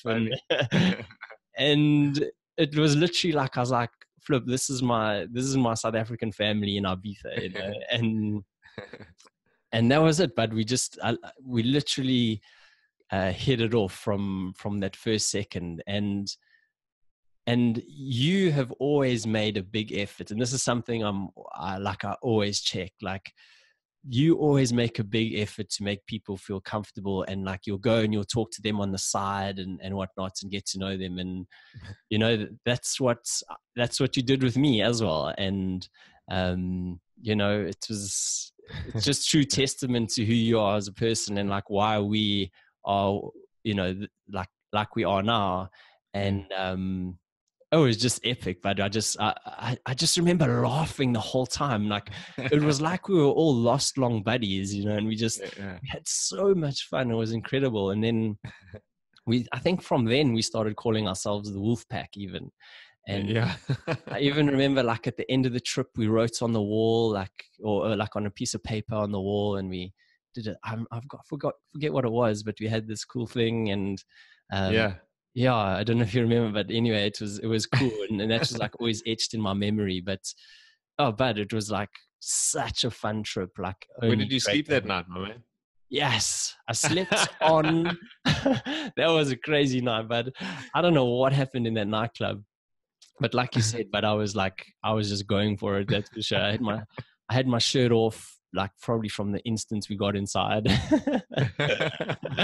And then I couldn't find my shirt. That's for sure. So I don't know where it was. And then I lost everybody. And rookie mistake. Like when you go on a holiday, you should remember where you're staying, whatever. And I had no clue. I had no clue where we were staying. Like I don't know how I got back to that apartment block. Literally had no idea. And I don't think I know this story. It's classic. No, I literally have no idea how I would have even told a taxi driver to get me back there. Like I don't know, but somehow the homing pigeon in me found it. But then also I didn't have a key or anything because you Oaks were all still partying, and I don't know why I decided to leave, and you were all still partying. And I think I got in through like the basement somehow. I don't know what it was, but like I got into the security basement or whatever it was. And but then I didn't know. I didn't know what flat number it was or anything whatsoever. So I was literally knocking on like every single door that I could. But of course, it's Ibiza. Everyone's out partying. You know what I mean? No one's there. And I remember being quite cold because I didn't have a flipping shirt on. And then I was like, well, I'm cold, I'm drunk, I'm just going to sleep on the stairs here, and someone is going to see me at some point. And then I fell asleep, of course. And then when I woke up, I was like, and then that was like 7 a.m. or something. And I think you guys had just got back from like a sunset on the beach. And I went to the one door and I could hear there was still like a party going on. And I opened the door, and then you guys were all there, and you're like, oh, where have you been? Where have you been? And I was so upset because you said you had been to like the beach and you had that cool sunset and you took these cool photos. And I was like, gutted that I wasn't there. I was like, that's where I wanted to be. Oh, man. So I will have to do that again one day. So 100%, man. Classic. I loved hearing that story, man. And I think we all ended up wrestling and stuff on the couches and stuff. It was pretty crazy. Funny. So in that time, you were saying how you actually you were upskilling yourself all this time. The first time maybe with less intent, but then the second time with a lot more focus and drive and intent, which ultimately led and has led to you becoming an executive coach. Can you tell us a little bit about what you do now and why you do what you do? Yeah, for sure. So maybe I'll just give that a little bit of background quickly. So when I left, I actually felt like a one-trick pony. I felt like I didn't have many skills because I'd just done banking my whole career. So I had a plan. I was like, cool, I'm going to go study to upskill myself and to learn these new things and to get like maybe a couple of certifications and stuff under my belt. And I really thought that I was going to go into the fitness and wellness world and train, I don't know, do some like sort of high-end personal training and these sort of things.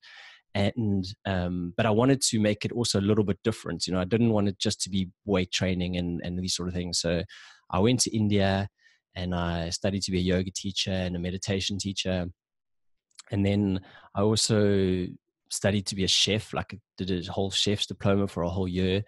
And a few other things as well. And I was training a couple of people on the side, and I but I don't know. I don't know what it was. Like I didn't love it. I didn't I love training myself, and I do like helping people get fitter and these things, but wasn't loving it. Do you know what I mean? Like I thought I would. And then, like you said, I was upskilling the whole time. I was doing these things. We did the Alt MBA, which was amazing. And it ultimately, like, you know, was one of the reasons that we got to launch the podcast. And also, or not launch, you know, we launched it for another reason, but it helped us like have a plan for it, should I say. Yeah. And then the other one, then I started, Sean Fuchs, actually, he said to me, "Bud, I'm doing this executive coaching thing. Why don't you do it with me?"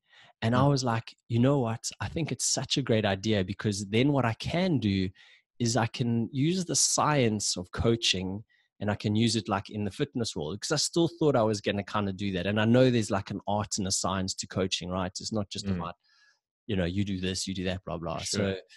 So I was like, yeah, okay, cool. This was awesome. And it was actually the best thing that almost happened to me. Like, it was so cool that him and I did it together, because throughout the whole 3 or 4 months of it, we got to coach each other week in and week out. And that was really, really, really powerful, that it was him and me doing it with each other. And through that process and through doing that certification, I realized actually this is what I really love to do. I love to coach people to bring out the absolute best in them.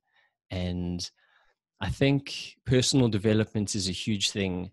But I think if you have somebody who knows how to bring out the best in you, and who has experience in quite a broad variety of things in life, that it will help you get to your goal much quicker than if you're doing it by yourself. And yeah, so the coaching thing, like that through the UCT was like just probably the biggest sort of trajectory to getting to me where I was now. And I decided, okay, cool, I don't really want to do the health and wellness thing that much. I want to really help people in their careers, in their life. And, you know, if they want to set up businesses, we can do that too. And yeah, so I just fell in love with the coaching part of it, and it just felt right, you know, and seeing people come through my program and seeing the changes that they make in their lives, in their mindset, and just in their outlook, you know, like lots of people come not necessarily thinking that there's maybe too much hope or whatever, and then by the end of it, they're like, wow, okay, cool. I've got so much to offer this world, and now I have a plan and I know how to do it too. I've got a, you know, good toolbox to actually use to take me forward. And it's an amazing process, because the more I do it, the more I learn about people, and the more I improve my program at the same time as well. So actually, like, what my program looked like in the start is going to be nothing what it looks like even in a few months' time, because there's so many great things out there that I'm learning to add to it. And yeah, it's just been, for me, it's been nourishing for the soul. Like, I feel like I'm in the right place now. So yeah, that's awesome, man. And let me tell you, it's hard to describe how much I've seen you grow, and just how much you light up. And when you speak to or when you talk about, you know, you've seen X, Y, and Z client, and it's just your face beams, and you're just super enthusiastic. And just hearing some of the changes that some of your clients have had are just really inspiring, man. So just keep up the good work. And I'm glad, you know, like this whole journey that's so crazy, that all these things we've been discussing leads you to this sort of a point in your life. And I just love how it's all fitted together, and how these all talking about, you know, just these times in our lives that you just meet people. It's during this sort of time that it's hard to know exactly when, but I start seeing these photos of this pretty girl on Facebook. And there was one particular one with these tights, they were like zebra tights, and classic on Facebook. And how did you meet this awesome Brazilian? And yeah, tell us a little bit about your more, Marissa? I'm glad you asked, my man. I'm glad you asked. So it was really cool actually. So when I started training for the bodybuilding and stuff like that, and I was training at this awesome gym in London. It was, at the time, it was called Reebok. It's now called Third Space.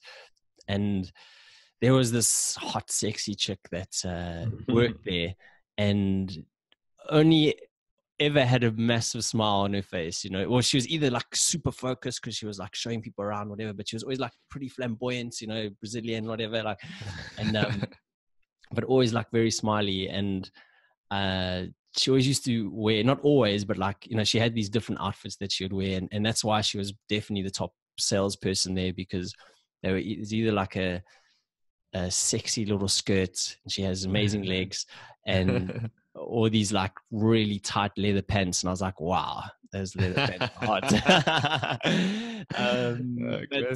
But you know, I'm probably trained there for a year, and maybe said like 5-10 words to her, and but I would always make sure that I just said hello and whatever. But I was like, so the first year I was like so into my training and stuff, I just was like in the zone. And then yeah, one day I just like, we became friends on Instagram. Actually, I like started following her on Instagram because I was like, she seems like a cool chick. Let me just scope her out a little bit, you know, do a little bit of stalking, just to see if she's like as nice as she seems. And she was like, just, well, you know, as much as you can pick up from an Instagram thing, like I was just like, she seems like a very cool, nice, like down to earth lady. And she had just come back from Brazil, and I messaged her, and I had but I love like music concerts and stuff like that, and I always used to like, or I still do, like always used to get like notifications of when they were coming up and things like that, even if they were a year in advance. Whatever, was like cool. And I would always buy 2 tickets because I was like, okay, I can invite a friend, or if I'm seeing somebody, someone will come. You know what I mean? I always just used to like bring mates to these things, and I had 2 tickets to Queen actually, that had reformed, and what's his name, Adam Lambert, I think was the lead singer. And I love Queen. I mean, I grew up with Queen as well. And little did I know, like Marissa had as well. And I was like, I messaged her on this. I was like, hey, I've got 2 tickets to Queen. Would you like to come? And I think she thought about it for a bit, because she was like, okay, who's this? Okay, in a way, like it was like, because they always used to joke about me in the like offices of the gym, I think. And then she said, yeah, and that was it. Cool. But like we went and we had a great time at Queen concerts, and just danced and sang and laughed with each other. And then we courted for a little bit after that, and everything is history now. So been together just over 4 years, and lived together, and it's a really nice, easy, fun relationship, which is cool. And she still beats you at cards though, so that's but she's a cheat, bud. She's a cheat at cards. But let me just say a little bit about Marisha. She's just one of the most smiley people I've met. Just always got a positive spin on life and on things, and she's doing so well. She's got a little business growing, and she's working at the same time. And I just love seeing how much fun you guys have together. And actually soon you'll be designing and building a little house together. Can you just quickly tell us a little bit about that, maybe? Yeah, for sure. So even though like I've been in London such a long time, we still feel like there's something there that's missing. And I think it's growing up in South Africa and enjoying the outdoors and these sort of things. We want like a outdoor lifestyle and better weather overall, you know, like more sun and these sort of things. So we bought a piece of land in Portugal, and we're planning to build a house together in Portugal. And we've been speaking to architects recently, and getting really, really, really excited about that. Marissa absolutely loves design and renovations and all these things. And I'm super happy that I have her to help, because she's just got such an eye for these things. So we're really, really excited. But we ideally would have liked to have been there already, but hopefully by this time next year, we would have been living there for a few months already. And our building will be on the way to, to maybe not quite complete, but like it'll have a few months still to go. And we'll be living life in a better climate, more outdoors, and building our future together, seriously, It's epic, man. And I see some great veggie gardens and all sorts of amazing things and I expect an amazing podcast room when I come and visit. So well, epic times. you know that, but one of it is like one of the reasons is to build like an epic podcast studio for us, and then you're gonna have like your own separate quarters where you can stay for as long as you want, and that's the plan. But it's this suck at Joe Rogan. Yeah, exactly. This is just the start, but this is our podcast in the bedrooms, but it changes. Which epic, man. It's so excited for you guys. Seriously, it's just one of the most. It just seems right, and the time's right, and I'm super excited for you guys. So we're sort of winding down here, and but I do want to ask you just one or two more things. It's been around 2 years since you've left banking now, maybe a little longer. And I've just seen such amazing changes in you, seriously, and on so many levels. I've seen a softer side of you emerge. You've got incredible dedication and work ethic for someone who's working from home and becoming an amazing coach.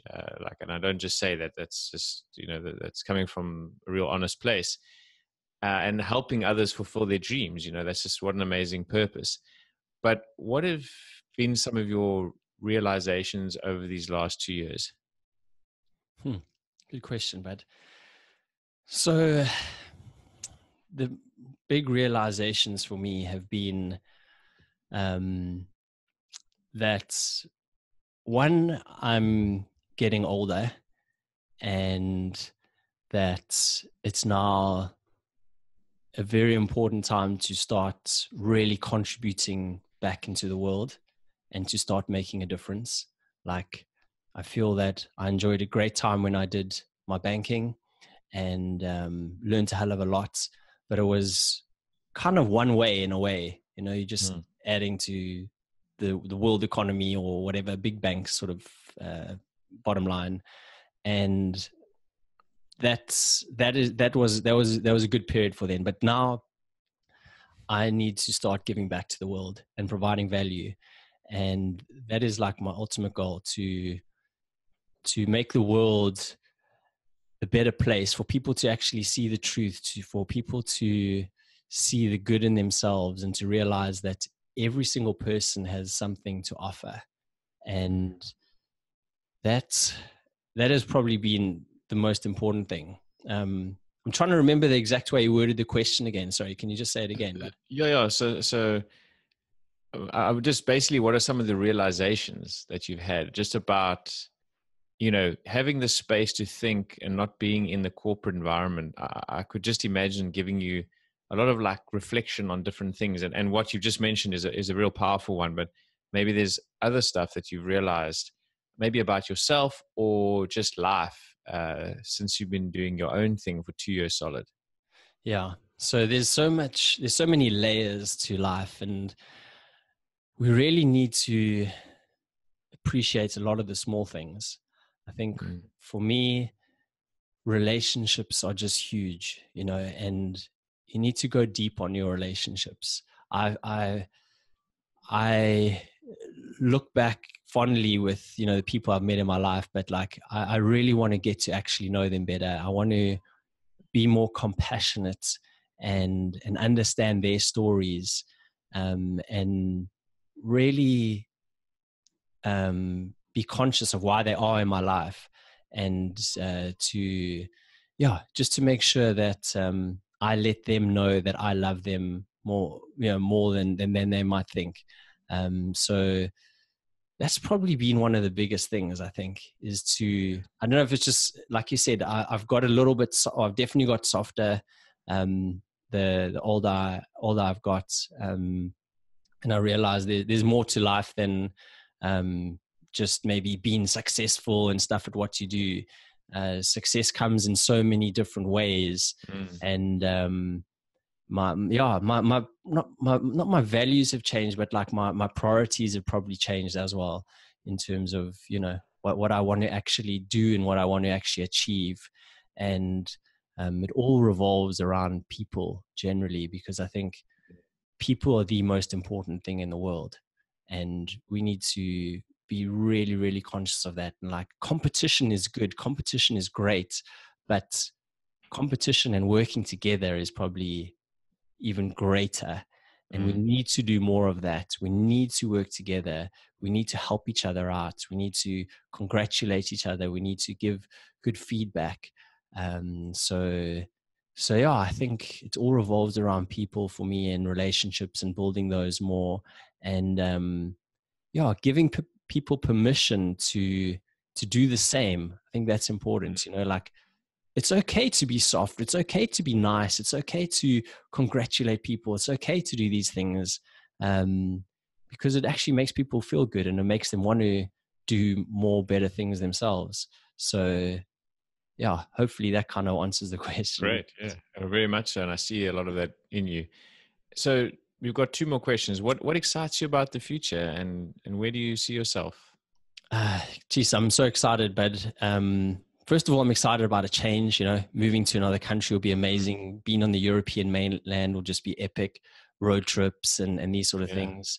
Starting a family is going to be amazing. Like, I feel like there's that part of me that I don't quite understand yet, and like, I don't understand maybe about other people and the dynamics of families well enough, because I don't have my own kids, and I really, really look forward to that. I'm really excited about getting pets. It sounds crazy, but I can't wait to have dogs. Cool. I can't wait to see. Are you there, bud? I'm here. Okay, sorry. Awesome. I can't wait to see where you and I go with the podcast. Like, it's such a big part of our life, my life, your life.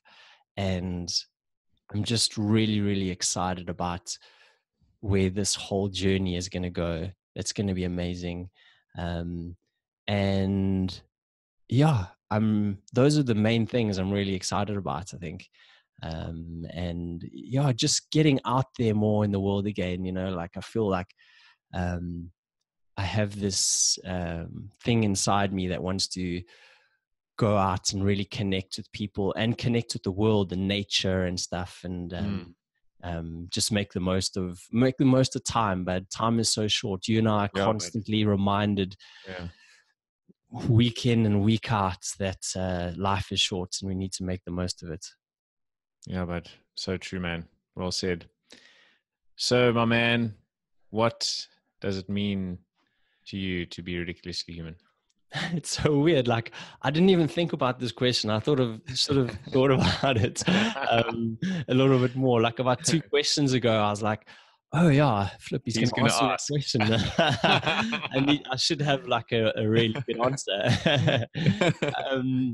From the heart, my man. For me, being ridiculously human is a few things. First of all, it's about understanding who you are as a person. I think there's nothing more powerful about being really, really, really honest about who you are and where you've come from, right? Once you're able to get to that state, or even like if you're on that journey, you're then able to offer so much more to the world, and just to be so much more honest and authentic with what you can offer. And for being ridiculously human, I think, is for being a rock solid person that people can rely on without even having to think about it. People that can come to you and know that you are going to give them 100% support, but also 100% unbiased opinion on things. You will tell them the truth about a situation, and you will only tell them that truth because you want the best for them. You're not going to tell them what they want to hear. You're going to tell them what you feel is the right thing to say. and what will help them ultimately. So being honest, loving deeply, and having people's backs. That's what being ridiculously human means to me. I love it, man. Flipping best answer ever. Second, but so wow, this has been an amazing chat. Let me just take a moment just to say thank you, because it has been really, really great for me, and I hope it's been good for you. Your story, it reminds me of how much courage you have, but courage sort of backed with a plan. That's you know, and I love it. So thanks so much for sort of taking the time to share your story with us and with me. I think it's been a valuable exercise for us.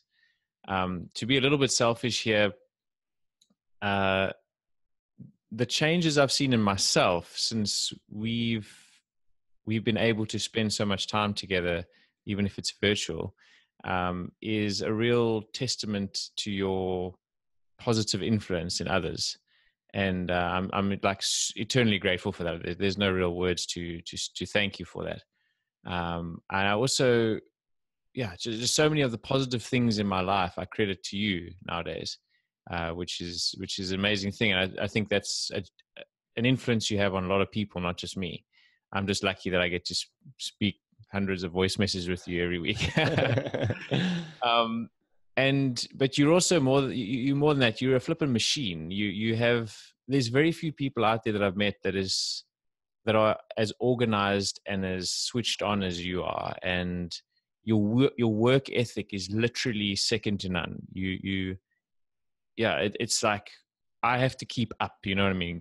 And it's great for me, but it's amazing. Like you've got this laser focus. And it's quite an amazing thing to behold, really. And there's no ways that we would be doing this podcast without your tenacity and your drive and your encouragement and your support and your love. It's you know, so thank you so much for that. You also the most congruent person I know. So you were mentioning in that earlier in your sort of ridiculously human answer, and I can attest to that. So you're always honest, and you constantly ensuring that you're living up to your values, and you self-regulating, self-checking, and that's a great skill to have. And I'm trying to be more like that because of you. So that's amazing. And so thanks for stimulating the best in others always. I really want to grow this podcast for a few reasons. One of them is I hope that we can grow this podcast really big, so that more people get a shot at getting a chance to meet someone like you. And that's cool. You know, so more people should meet people like you. So yeah, that's one of my wishes for this. And just thanks for everything, my man. But man, you're just such a flippin' amazing bloke. Seriously, like, I can't begin to explain to you like how much that means to me, what you just said. Like it's so nice having that reflection from somebody else. And you know, I know that everything you say is just like always straight from the heart, always super honest. And I can't begin to tell you how much this means to me as well, bud, because we do come from different places in terms of like how we do things and how we operate and how we think. And I love your mind and like how you analyze and give feedback on different situations. And it's just huge for me, bud. And that's why I always ring you up first for advice, you know, like especially lately there's been a few instances and I'm like, bud, what do you think of this? Can you please tell me and stuff? And it's huge for me, bud. So there's, you know, there's so much love and gratitude from me to you as well. And thanks for making this chat such an awesome one, bud. You've given me like, I don't know, just such a nice, comfortable platform to actually speak from. And, you know, we both know that there's a lot more things to discuss, and we will get onto these things that are probably that layer deeper that that is important to get to. But this has been like such an amazing first round of it, and I just appreciate you more than anything. You're definitely my long lost brother, and I'm just so grateful that for that weekend in Ibiza, bud, because otherwise, you know, who knows, my man. So thank you so much. Thanks, my man. Love you, my man. Thanks for everything. But there is one more thing. I do think we should encourage everyone to do this kind of exercise. Maybe not to record it, even though I think that's a great idea to actually do, but maybe with your friend, your best friend, or your mom or your dad, go in with a clean slate and just listen and hear someone else's story. And I think you'll both be blown away with what might emerge. So I think that's just something that I'd like to just leave with everybody.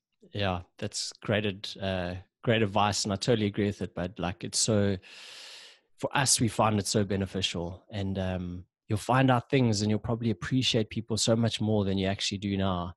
And just through listening to them and hearing their story and what they've gone through. So it's a great exercise, man, and we're going to do it more and more. Yeah. Thanks, my man. Thanks, buddy. Cheers, buddy. Woo. Bye. Cheers, bud. Bye. Woohoo! Well done, my boy. Well done, my man. Thanks so much, bud. That was really awesome. Awesome, man. So well done, bud. I know we went on a little longer. I could have, but I wanted you to get your full story out, bud. So. Oh, thanks, man. Yes, it's no, a long one, but it was awesome, man. Thank you, man. No, it's great, but no, really great. I really enjoyed it. Thanks so much, man. That was great questions, man, as well. Really great questions. Pleasure, bud.